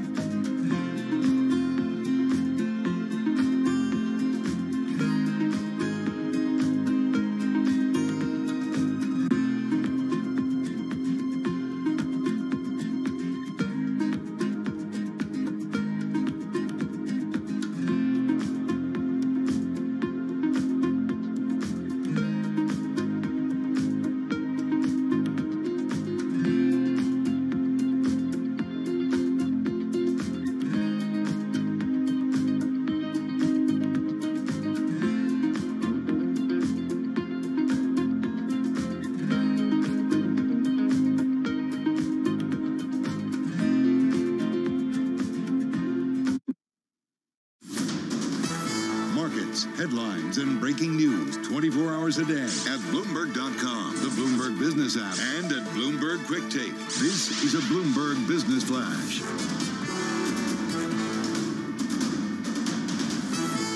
Bloomberg World Headquarters, I'm Charlie Pellet. We are 1 hour to go until the closing bell. Right now, we're looking at a mixed market. The Dow higher, S&P, NASDAQ both lower. Stocks are drifting. Traders are weighing disappointing earnings and bond market gyrations sparked by concerns over inflation and monetary tightening. Bottom line here, we're on track for a winning week, 4 in a row for the S&P. Also on track for a winning month. Right now, the S&P down 1 point, little change. The Dow up 15, also little changed. NASDAQ down 4, a drop there of less than 0.1%. S&P's been swinging between gains and losses after opening lower in the wake of underwhelming results from Amazon and Apple. Amazon shares, they're down now by 2.9%. Apple shares are down by 2.2%. 10-year yield 1.55%. Gold down 0.9%, down $16 the ounce at $17.82. West Texas Intermediate crude up 0.6%, 83.34 a barrel. Government data suggests widespread labor shortages are translating into fatter paychecks for many Americans. The Employment Cost Index posted a record increase in the third quarter as businesses pay to fill record job openings coming out of the pandemic. Well, as for the economic backdrop, Christina Hooper is Chief Global Market Strategist at Invesco. So we're actually in a very good place today. The problems we have, supply chain disruptions, higher employment costs, are all good problems to have given where we've been, just where we were 15 months ago. Tesla shares set to record their biggest monthly gain in almost a year to cap October with an all-time high market value. Tesla shares up today by 10%. Earlier this week, of course, we had that deal with Hertz. Hertz shares surging again today, up by another 11.4%. Recapping, S&P down 1 point, and that's a Bloomberg Business Flash. This is The Big Take, the best of Bloomberg's in-depth original reporting from around the globe. What we have to make sure we do as the economy recovers is look at the data kind of broken down a bit. These plants are becoming more and more expensive. You're looking at $15 billion for their entry level. There have been waves of immigration that have faced a lot of resistance. There's a lot of color behind the scenes and a great untold story. How did Bezos really come out on top? As the cover says, Jeff wins. He always seems to win. The Big Take on Bloomberg Radio. Yes, indeed, it is time for The Big Take. It's also among our most read on the Bloomberg today. Yeah, you put Hamptons in a headline, and everybody is reading on the Bloomberg terminal. Polly Mossens is investigative reporter for Bloomberg News. She's with us in the Bloomberg Interactive Broker Studio. Unlimited sand and money still won't save It's a great headline. What is at risk out east? Well, I think the biggest thing that's at risk is a community and a way of life that's become, very popular with not only Manhattan residents, but people in Long Island and even people from abroad. The Hamptons is a huge tourist destination, and not to mention it has one of the largest commercial fishing ports that exist in America still. It has a really robust local tourism economy and a local fishing economy. So I think beyond just being a destination for tourism, there is a local economy and a natural economy that's worth protecting. All right, so let's talk about that, because we do talk about the coast in general that are just eroding year after year because of climate change. So what are they doing to kind of reverse that? So there are two... hold on to. Push back on the ocean. There's two big things that we can look at with this particular project. And the first is sand renourishment, which is basically taking a bunch of sand out of the ocean and putting it back on the shoreline. The idea is that then when a storm hits, there will be more sand there to protect. And also when the floodwaters rise, there'll be more sand to just fight them back a little bit. The second thing we can do is actually pick structures up. We can take them off of their foundations that are at sea level. We can put big pilings into the ground. Can I just say, Tim came in and was like, do you know you can actually move buildings? It was really funny. Today I learned. Yeah, you can move them in two directions. You can move them up or you can move them inland. And in this particular project, they're planning primarily to move them up. So that's really going to change what some of these neighborhoods look like. Because they can't really go back because there's other stuff behind them, right? Exactly, yeah. So they'll go up into the air. And those are sort of the two big projects that the government is undertaking. But there's also things that private homeowners can do. Well, this is one thing I was saying with Tim, because I think there's a lot of controversy, especially when it comes to these very expensive homes owned by wealthy individuals on the coastlines. And when they get wiped out from storms, it's like, who takes the responsibility for rebuilding it all up?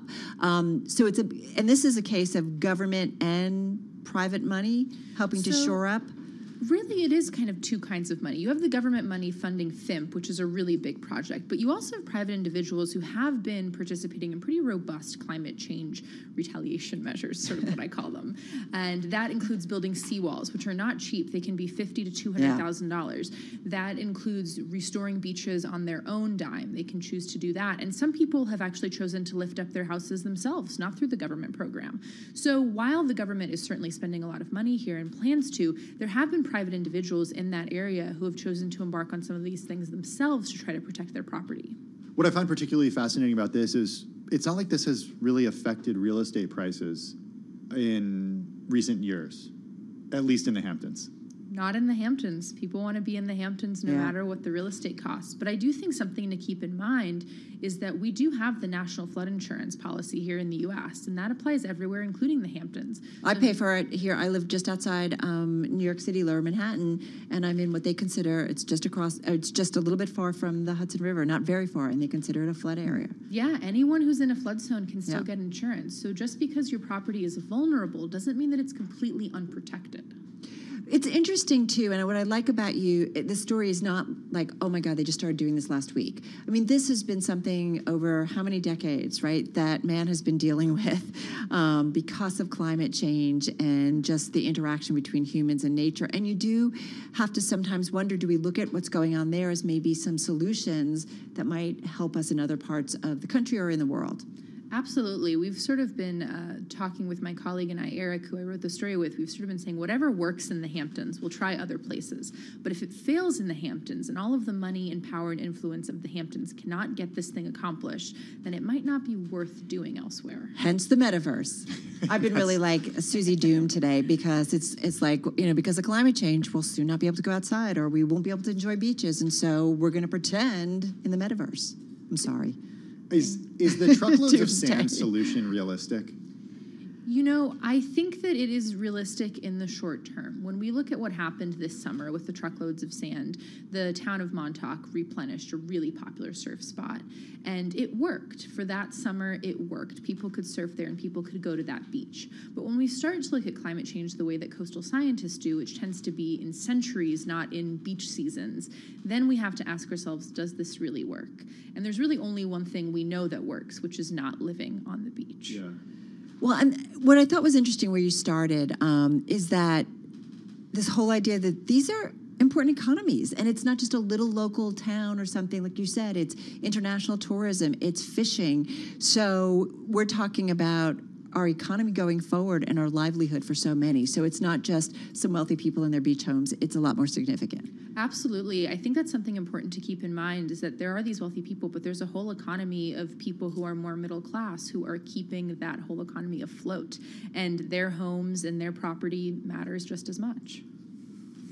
I mean, it's so surprising to me the way that you write about the most expensive homes out there, even with these risks selling at a premium. Absolutely. And not just a little bit of a premium. I mean, they have skyrocketed during the pandemic. Is that because these wealthy individuals, just in 30 seconds, are able to foot the bill for seawalls and foot the bill for protection if they have to put their house on stilts? I think that's part of it, but I think it's also culture. You know, if that's where all your friends are hanging out, you'll pay to hang out there too. Yeah, it's become so popular. I remember going out to Montauk, like when I was in college years ago, and nobody was out there. And it too, it's just pushed further and further south, or I guess is it south, north, kind of like when you go out the Forks, but to the tip of the island. And it's now Montauk is a cool place to go. You should have bought some land, Carol. I shoulda, woulda, coulda. Yeah. A lot of things. Should have bought some Bitcoin, too. Polly, thank you so much. Thank you, guys. It's a great story. It's one of the most read, and it is the Bloomberg Big Take on this Friday. Written by Bloomberg News investigative reporter Polly Moss-Sens, along with Bloomberg News sustainability editor Eric Rosted. Check it out on the Bloomberg and also at Bloomberg.com. A really good one to read online because it is so interactive. I always love when they do this. All right, let's get to world and national news. Back to Nancy Lyons in D.C. Hey, Nance. Carol, it has been a busy day for President Biden. He met for more than an hour earlier with Pope Francis, discussing the climate and the pandemic. Then he had a discussion with French President Emmanuel Macron. Bloomberg's Anne-Marie Hordern says during those talks, Biden admitted the nuclear submarine deal with Australia that scuttled a French sub deal with Auckland was mishandled. When the press was there, he did say to the French president that it was clumsy and it could have been done with much more grace, and he thought the French were informed. So potentially that awkward AUKUS situation is behind the president. Bloomberg's Anne-Marie Hordern in Rome. Macron told Biden that what really matters is what they do together in the coming weeks, months, and years. Wages and salaries continued to rise last month, as did consumer spending on goods and services. Bloomberg's Irv Chapman has more in today's report from the Commerce Department. Employment costs rose sharply, which put more money into consumers' pockets, suggesting stronger economic growth for the rest of the year. Michelle Meyer, head economist for Bank of America Securities, said in a Bloomberg interview. There's more purchasing power for the consumer. There's more inflationary pressure building in the broader economy. We're seeing stronger signs of consumer spending, the services economy re-engaging with potentially an early start to the holiday shopping season. The fourth quarter should show a rebound. Meyer said higher wages, along with supply shortages, are also translating into higher prices. In Washington, Irv Chapman, Bloomberg Radio. Global news 24 hours a day, on air and on Bloomberg Quick Take, powered by more than 2,700 journalists and analysts in more than 120 countries. I'm Nancy Lyons. This is Bloomberg. All right, Nance, thank you so much. Carol Massar, Tim Stanovic. We are in Bloomberg headquarters here in New York City, Interactive Brokers Studio. We are on YouTube. The metaverse, where we could buy NFTs to put on our virtual walls. Metaverse. Where would you go? In the metaverse? Yeah. I'd probably go to space. Would you? Yeah, why not? It's kind of like hang out on some other planets. If you've done Space Mountain, you kind of know what that's like. Oh, come on. No? No. Okay. If you've done maybe Blue Origin or SpaceX, then yes. I'm ready for it too. It's a quick trip. I mean, it's faster than getting to like 57th Street from here. The metaverse? No, going up into space. Yeah. Hey, let's talk about a couple of crypto stories that came to our attention here on the Bloomberg.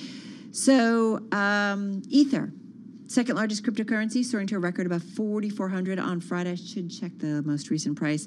Bullish sentiment surrounding an upgrade to the Ethereum network and rival Bitcoin's recent rally to a high of its own. Some of the reasons why. Yeah, a little earlier today, as of 2:41 p.m., the token was trading around 43.87 in New York, rallying as much as 4.8% just a little bit earlier in the day. Other tokens, including Binance Coin and Solana, also rallied. Ether is now worth more than $520 billion. That's according to data from CoinGecko.com. Did you buy any? No. I know. Here we are. Strike two again. Bitcoin missed it. Ethereum missed it. Then there's an NFT we know just sold for $532 million. Folks, it didn't actually sell. And what's cool about this story is you can actually see this NFT that didn't actually sell, an image of it, which raises an entirely new debate about is it then? What do you own when you buy this? Don't you feel like there's somebody sitting in like a bunch of desks and like, we're just going to screw around with them? Like, we're going to play around. Let's see what people buy. Look, I think this is something that we're going to be hearing more and more about, but what people have compared NFTs to is the idea that you can buy a poster of the Mona Lisa, but it doesn't mean that you actually own the Mona Lisa that's in the Louvre. Well, people, I know. So people do buy replicas of things? Right. But what is it? It's digital. Right? Yeah. That can be recreated digitally. It's unclear to me. Anyway, fascinating by Nick Baker on the Bloomberg.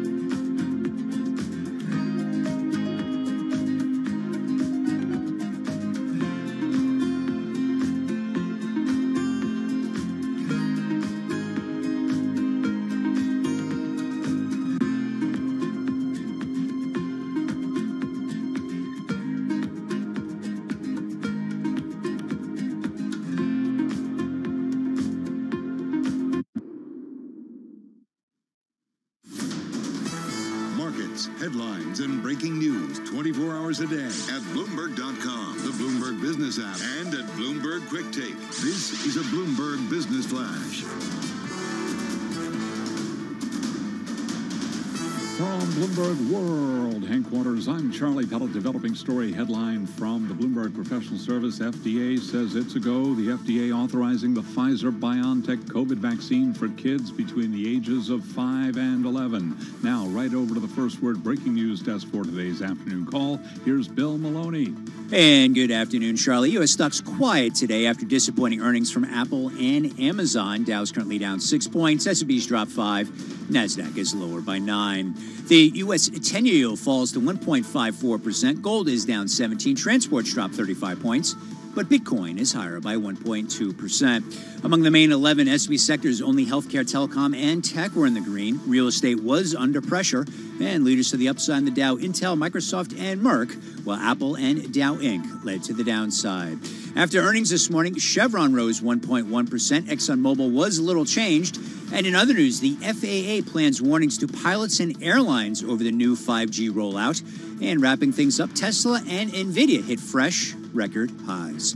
Live from the First Breaking News Desk, I'm Bill Maloney. Charlie? Okay, we thank you very much, Bill Maloney, and that is a Bloomberg Business Flash. All right, Charlie. COP26 about to get underway in Glasgow, Scotland. With that in mind, Joe Matthew, host of Sound On here on Bloomberg Radio, catching up with EPA Administrator Michael Regan in our 99.1 studio in D.C. Joe, take it away. Thank you, Carol. With all the debate around the president's economic agenda and, as you mentioned, the looming COP26 UN Climate Summit, we wanted to drill down on what exactly is in this framework that the White House came out with yesterday, knowing that a number of proposed climate initiatives did not make it into this plan, at least as we understand in its current form. And that's where we begin with Michael Regan, administrator of the Environmental Protection Agency, making his first appearance on Bloomberg. So, Administrator, welcome. Thank you for being with us. Knowing the Clean Energy Performance Program did not make the cut, what will President Biden tell world leaders next week that America has achieved on this front? Well, thank you, Joe. And the president will tell the world that $555 billion dedicated to mitigating climate change is what is central to the framework. And he's confident that in his conversations with both Congress and the Senate, that it will get through, and he's awaiting that on his desk. He's very excited about the historic investments that this represents to combat climate change and to invest in public health protections. This is really exciting. These are real investments that will impact real people. What are they investing in, and will they help to clean up the power grid, for instance, without that climate initiative that was initially proposed? It will. You know, this framework will position the president to meet his goal of reducing greenhouse gas emissions by 50 to 52% by 2030. That's 10 times more emission reductions than any legislation Congress has ever passed. In this framework, there are clean energy tax credits and rebates that lower the cost for middle-class families, saving American families hundreds of dollars per year in clean energy costs and lowering the cost of electric vehicles by $12,500.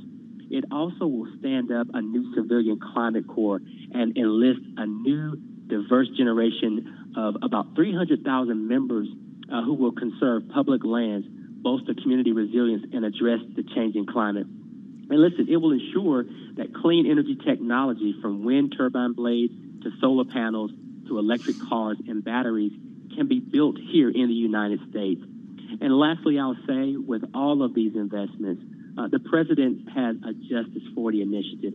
40% of all of these federal resources will go to communities that are disproportionately impacted by pollution, environmental justice communities, and communities that need it the most.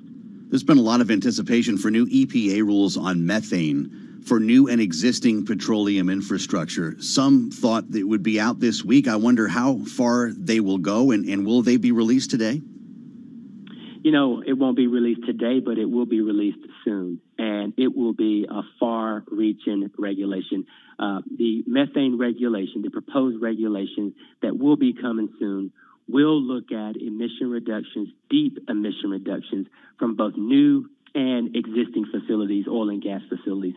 But we don't want to also lose focus on the fact that in addition to methane reductions, We are also looking at volatile organic chemicals. These are potent chemicals that impact neighboring communities and neighboring families. We will see deep emission reductions for public health pollutants like VOCs, as well as methane, which is a potent greenhouse gas. The forever chemicals.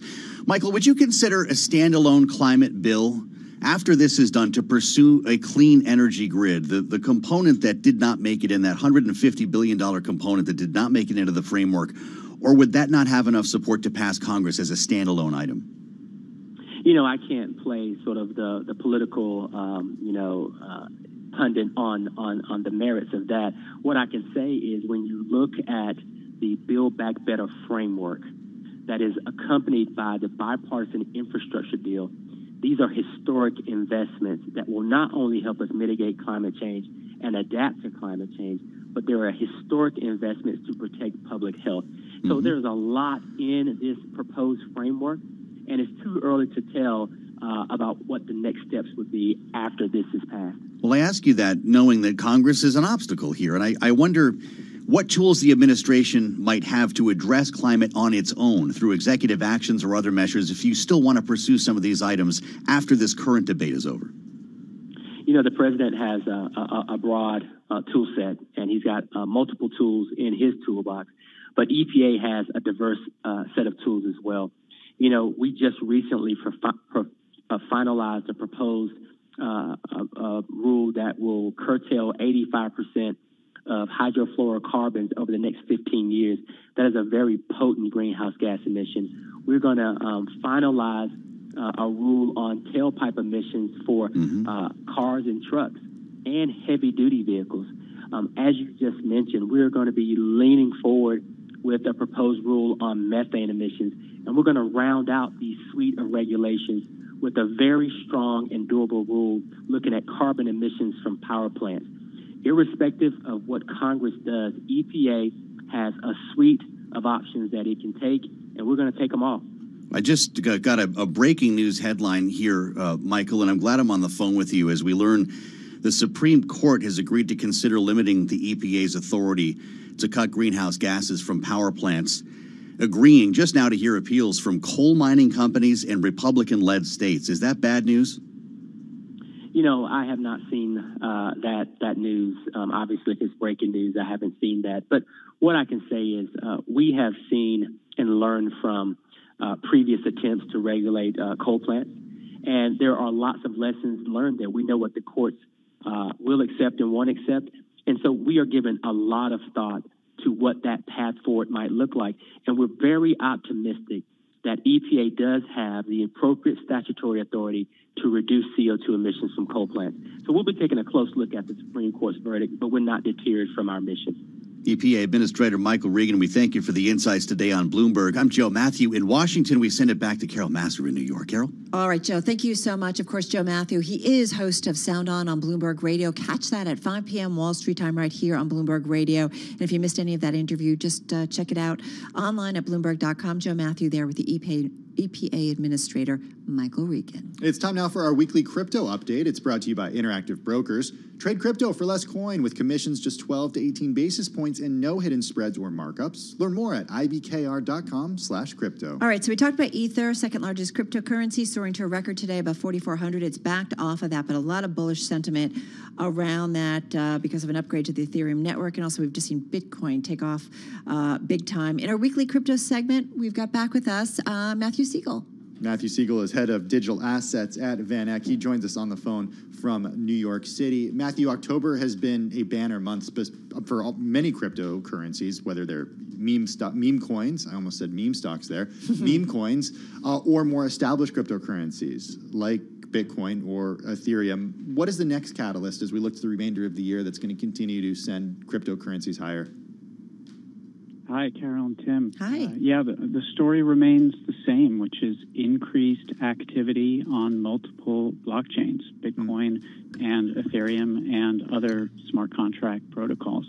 There's going to be close to $4 trillion of value that's sent across the Bitcoin network this year. The same goes for Ethereum. That's 4 times the amount of PayPal growing 4 times faster. So consumers and businesses around the world adopting this technology as a way to save costs, program instructions into their money, globally 24/7. It's a compelling use case that continues to take market share, and that's the driver of the prices over the last month and for longer. Matt, got to ask you, you're just back from El Salvador, the Latin American nation, last month becoming the world's first country to officially adopt Bitcoin. Who did you talk with? Who did you meet with? What are you hearing about it and how it's kind of going? Because, that's a test lab, if you will, or a test case for us when it comes to cryptocurrencies. Yeah, I recently returned from a trip there, visited government officials, banks, entrepreneurs, went to Bitcoin Beach, which was really the initial catalyst for the adoption of Bitcoin as legal tender. There are now more than 3 million El Salvadorians who have used the Chivo Bitcoin wallet. They're sending $2 million a day in remittances across the network at 0 fees. So if you annualize that, that's close to 3% of GDP, because this is an economy that is really dependent on remittances for their growth. And then the country has also recently begun mining Bitcoin from the energy stranded in their volcanoes. So it's really a remarkable achievement that's allowing a very poor emerging market to essentially manufacture scarce money using stranded energy resources that otherwise would go to waste. So I found it an incredibly progressive development. I think you'll be hearing more news about this over the next year, whether it's Ukraine, Belarus, one of the French Central African colonies, or maybe even Brazil. There will be more countries that adopt Bitcoin as legal tender because it is a rational counterbalance to the dollar hegemony that they've lived under for so long. Did you actually get to see, Matthew, the Bitcoin mining operations that are harnessing volcanic activity? I did not see it firsthand. That will be an experience for a second trip. Okay, because I'm just wondering if they're able to do it yet and how quickly they were able to do that. You mentioned some other countries. Based on what you saw in El Salvador, what do you think this says about where this happens next, when or if another country adopts it as legal tender? Sure. I think it's 5% of the world economy is currently, facing default to the IMF. So, countries that have been limited or constrained by rules or decisions that, in a way compromise their sovereignty, these are kind of the natural early adopters to try to create a parallel monetary system that restores them some measure of autonomy. And the game theory here is that if one country doesn't do it, another will. And El Salvador was, in our view, the first of a tipping point. So it's hard to predict who will be next, but there are a lot of nations that have adopted the dollar, maybe not as their first choice. Right. And what we're learning from El Salvador's experiment is that it is possible to forge another path. Well, just like to some extent, emerging markets, we've seen this kind of skip maybe credit card usage and just go right to using using your phone, for mobile payments, right? And that becoming your bank and everything financial. I do wonder if there's something to be said with developing nations, Matt, when it comes to crypto use. Will they be the ones, the really true, as I said, test sites and really give us the real world usage of this? I think that's spot on. Emerging markets often find it rational to skip an intermediary technology, such as the fax machine, and going straight to the internet. And that's what we're seeing with cryptocurrencies pretty broadly. Okay, we saw the launch of the first futures-backed Bitcoin ETF last week. Yeah, Bitto. Oh, Bitto. Bitto. Oh, okay, sorry. Yeah, Did I say Pico? Okay. That's okay. Anyway, go ahead. And I'm wondering, Matthew, what we're going to start to see when it comes to investment products that are available not just to retail investors, but for advisors who want to make this available to their clients. Sure. The institutional adoption really is the next leg of this story. By our estimates, listed companies own about 1% of outstanding Bitcoin. The Grayscale Bitcoin Trust is another 4%. And then with the emergence of these alternative vehicles such as futures ETFs, that will just widen the available vehicles that institutions can use to get access to this asset class. So, as you may have heard, Bitcoin futures have rather consistently underperformed the spot price. Right. And so, we continue to believe that it's a physical Bitcoin ETF that will be the best vehicle for traditional investors to get exposure to this asset class in a traditional brokerage account. More liquidity, better tracking error. Right. But the regulators have been slow to approve that. Right. There's been a lot of conversations about underlying asset and when it comes to futures in cryptocurrencies. Thank you so much. Really appreciate it. Matthew Siegel, he's head of digital assets research over at Van Eck, on the phone in New York City. I don't know why I thought it was BITO, B-I-T-O. That's Up okay. 1.3% today, by the way. This month, crypto goes one way. Well, we are less than a half hour away from the end of the trading down, this last trading day of the month. Let's get an update on it from Charlie Pellet. Hey, thank you very much. And we have got just about 27 minutes to go before that closing bell clangs on Wall Street. Bitcoin up 1.1% right now. The ProShares Bitcoin Strategy ETF up by 1.3%. Stocks drifting as traders weigh disappointing earnings and bond market gyrations sparked by concerns over inflation and monetary tightening. 10-year yield right now 1.53%. After earnings, we do have Apple down 2%, Amazon lower by 2.8%. Here's where we stand. NASDAQ back in the green, up 2 points. Key takeaway here, little change. Another key takeaway, this will be an up week and an up month for the U.S. stock market. Right now, though, the S&P down 2 points, lower little change. We've got the Dow up 11, higher and little change. Again, the 10-year 1.53%. Spot gold down $16 the ounce, down 0.9%, 17.82. Crude pushing higher. West Texas Intermediate up 0.6%, 83.31 a barrel. Pfizer and BioNTech's COVID-19 vaccine has been cleared by regulators for kids between the ages of 5 and 11, a long-awaited pandemic milestone that opens a new phase of the immunization campaign. Dr. Andrew Pekosh is a professor of molecular microbiology and immunology at the Johns Hopkins Bloomberg School of Public Health. He was interviewed this morning ahead of the FDA's formal announcement. The data for pediatric COVID-19 vaccinations looks really, really good, particularly with the safety issues and the adverse effects, which were a priority for the FDA advisory panel discussion. It's clear that the risk of COVID-19 in younger populations is less than for the over 65. But it's still a significant risk, and understanding that the data says the vaccines are a safe way to get to immunity as opposed to infection is important. Dr. Pekosh with the Johns Hopkins Bloomberg School of Public Health, which is supported by Michael R. Bloomberg, founder of Bloomberg LP and Bloomberg Philanthropies. Pfizer shares up 0.7%. Its German partner BioNTech, the ADRs down 1.6%. AstraZeneca's ADRs up 0.2%. Moderna down 0.6%. J&J Johnson & Johnson down 0.3%. Recapping stocks mixed, the Dow, the S&P, they're both higher. NASDAQ lower, down 1 point. And that's a Bloomberg Business Flash. Thank you so much, Charlie Pellet. This is Bloomberg. That's all right, 'cause I'm close enough for rock and roll. Close enough for rock and roll. Close enough for rock and roll. I'm close enough for All right. We're getting barked at. What's the song? It's like one of the classic rock dudes, right? Yeah. 80s? 90s? 80s. John Mellencamp? Is it Mellencamp? Congratulations. Not John Cougar Mellencamp. Oh, hell to the no. Okay. Just John Mellencamp. I'm just going to say. Okay. Thank you, everybody. So tell us about it. Okay, let's do. We have this story out there, and it's very rare for me to take issue with the coverage that we put out, but it's Facebook's doppelganger ETF rates in cash on mistaken identity.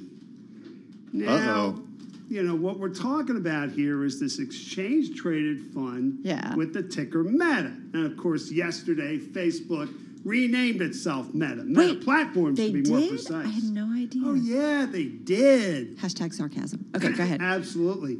And then you saw trading in this ETF take off. It's called the Round Hill Ball Metaverse ETF. I mean, that's what we're talking about. That's why Facebook took the name Meta. It's been around since the end of June, has $142 million of assets, or at least it did as of the latest reading. Had an inflow of $12.5 million yesterday. But, you know, you want to think of a trade like this as something that's just a case where people are doing things wrong, like metamaterials, for example, or back in the day, buying the stock with the ticker Zoom when Zoom Video did something well, and, you know, the ticker Zoom was an entirely different company in a different industry.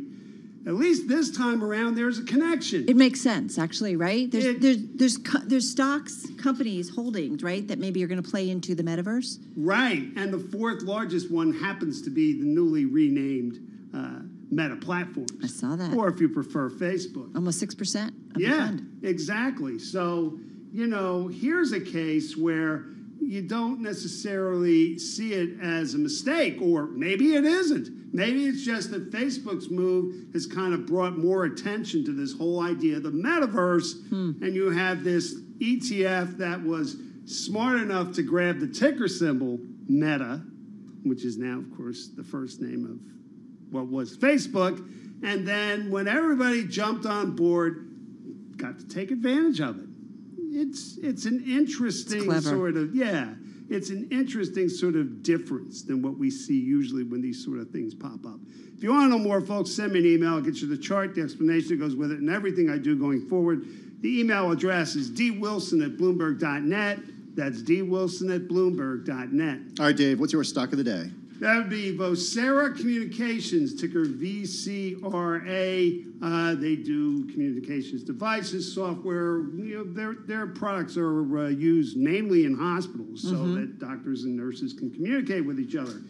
Well, they came out with third quarter results late yesterday.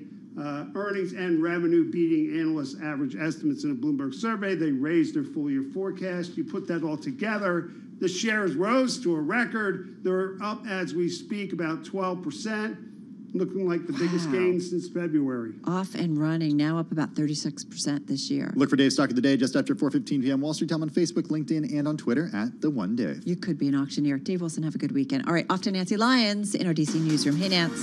Thanks, Carol. President Biden is mending fences as he holds one-on-ones in Italy at the G20 summit.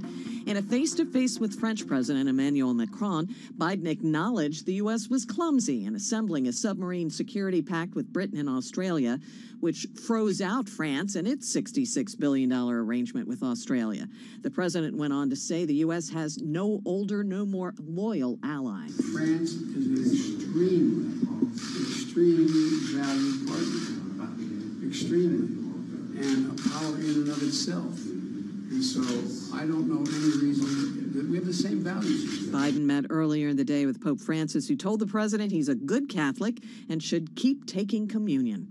The FDA is following through on recommendations from an advisory panel on authorizing the use of Pfizer's vaccine in children ages 5 to 11. Shots, though, won't go into arms until the CDC analyzes the data and agrees with the authorization.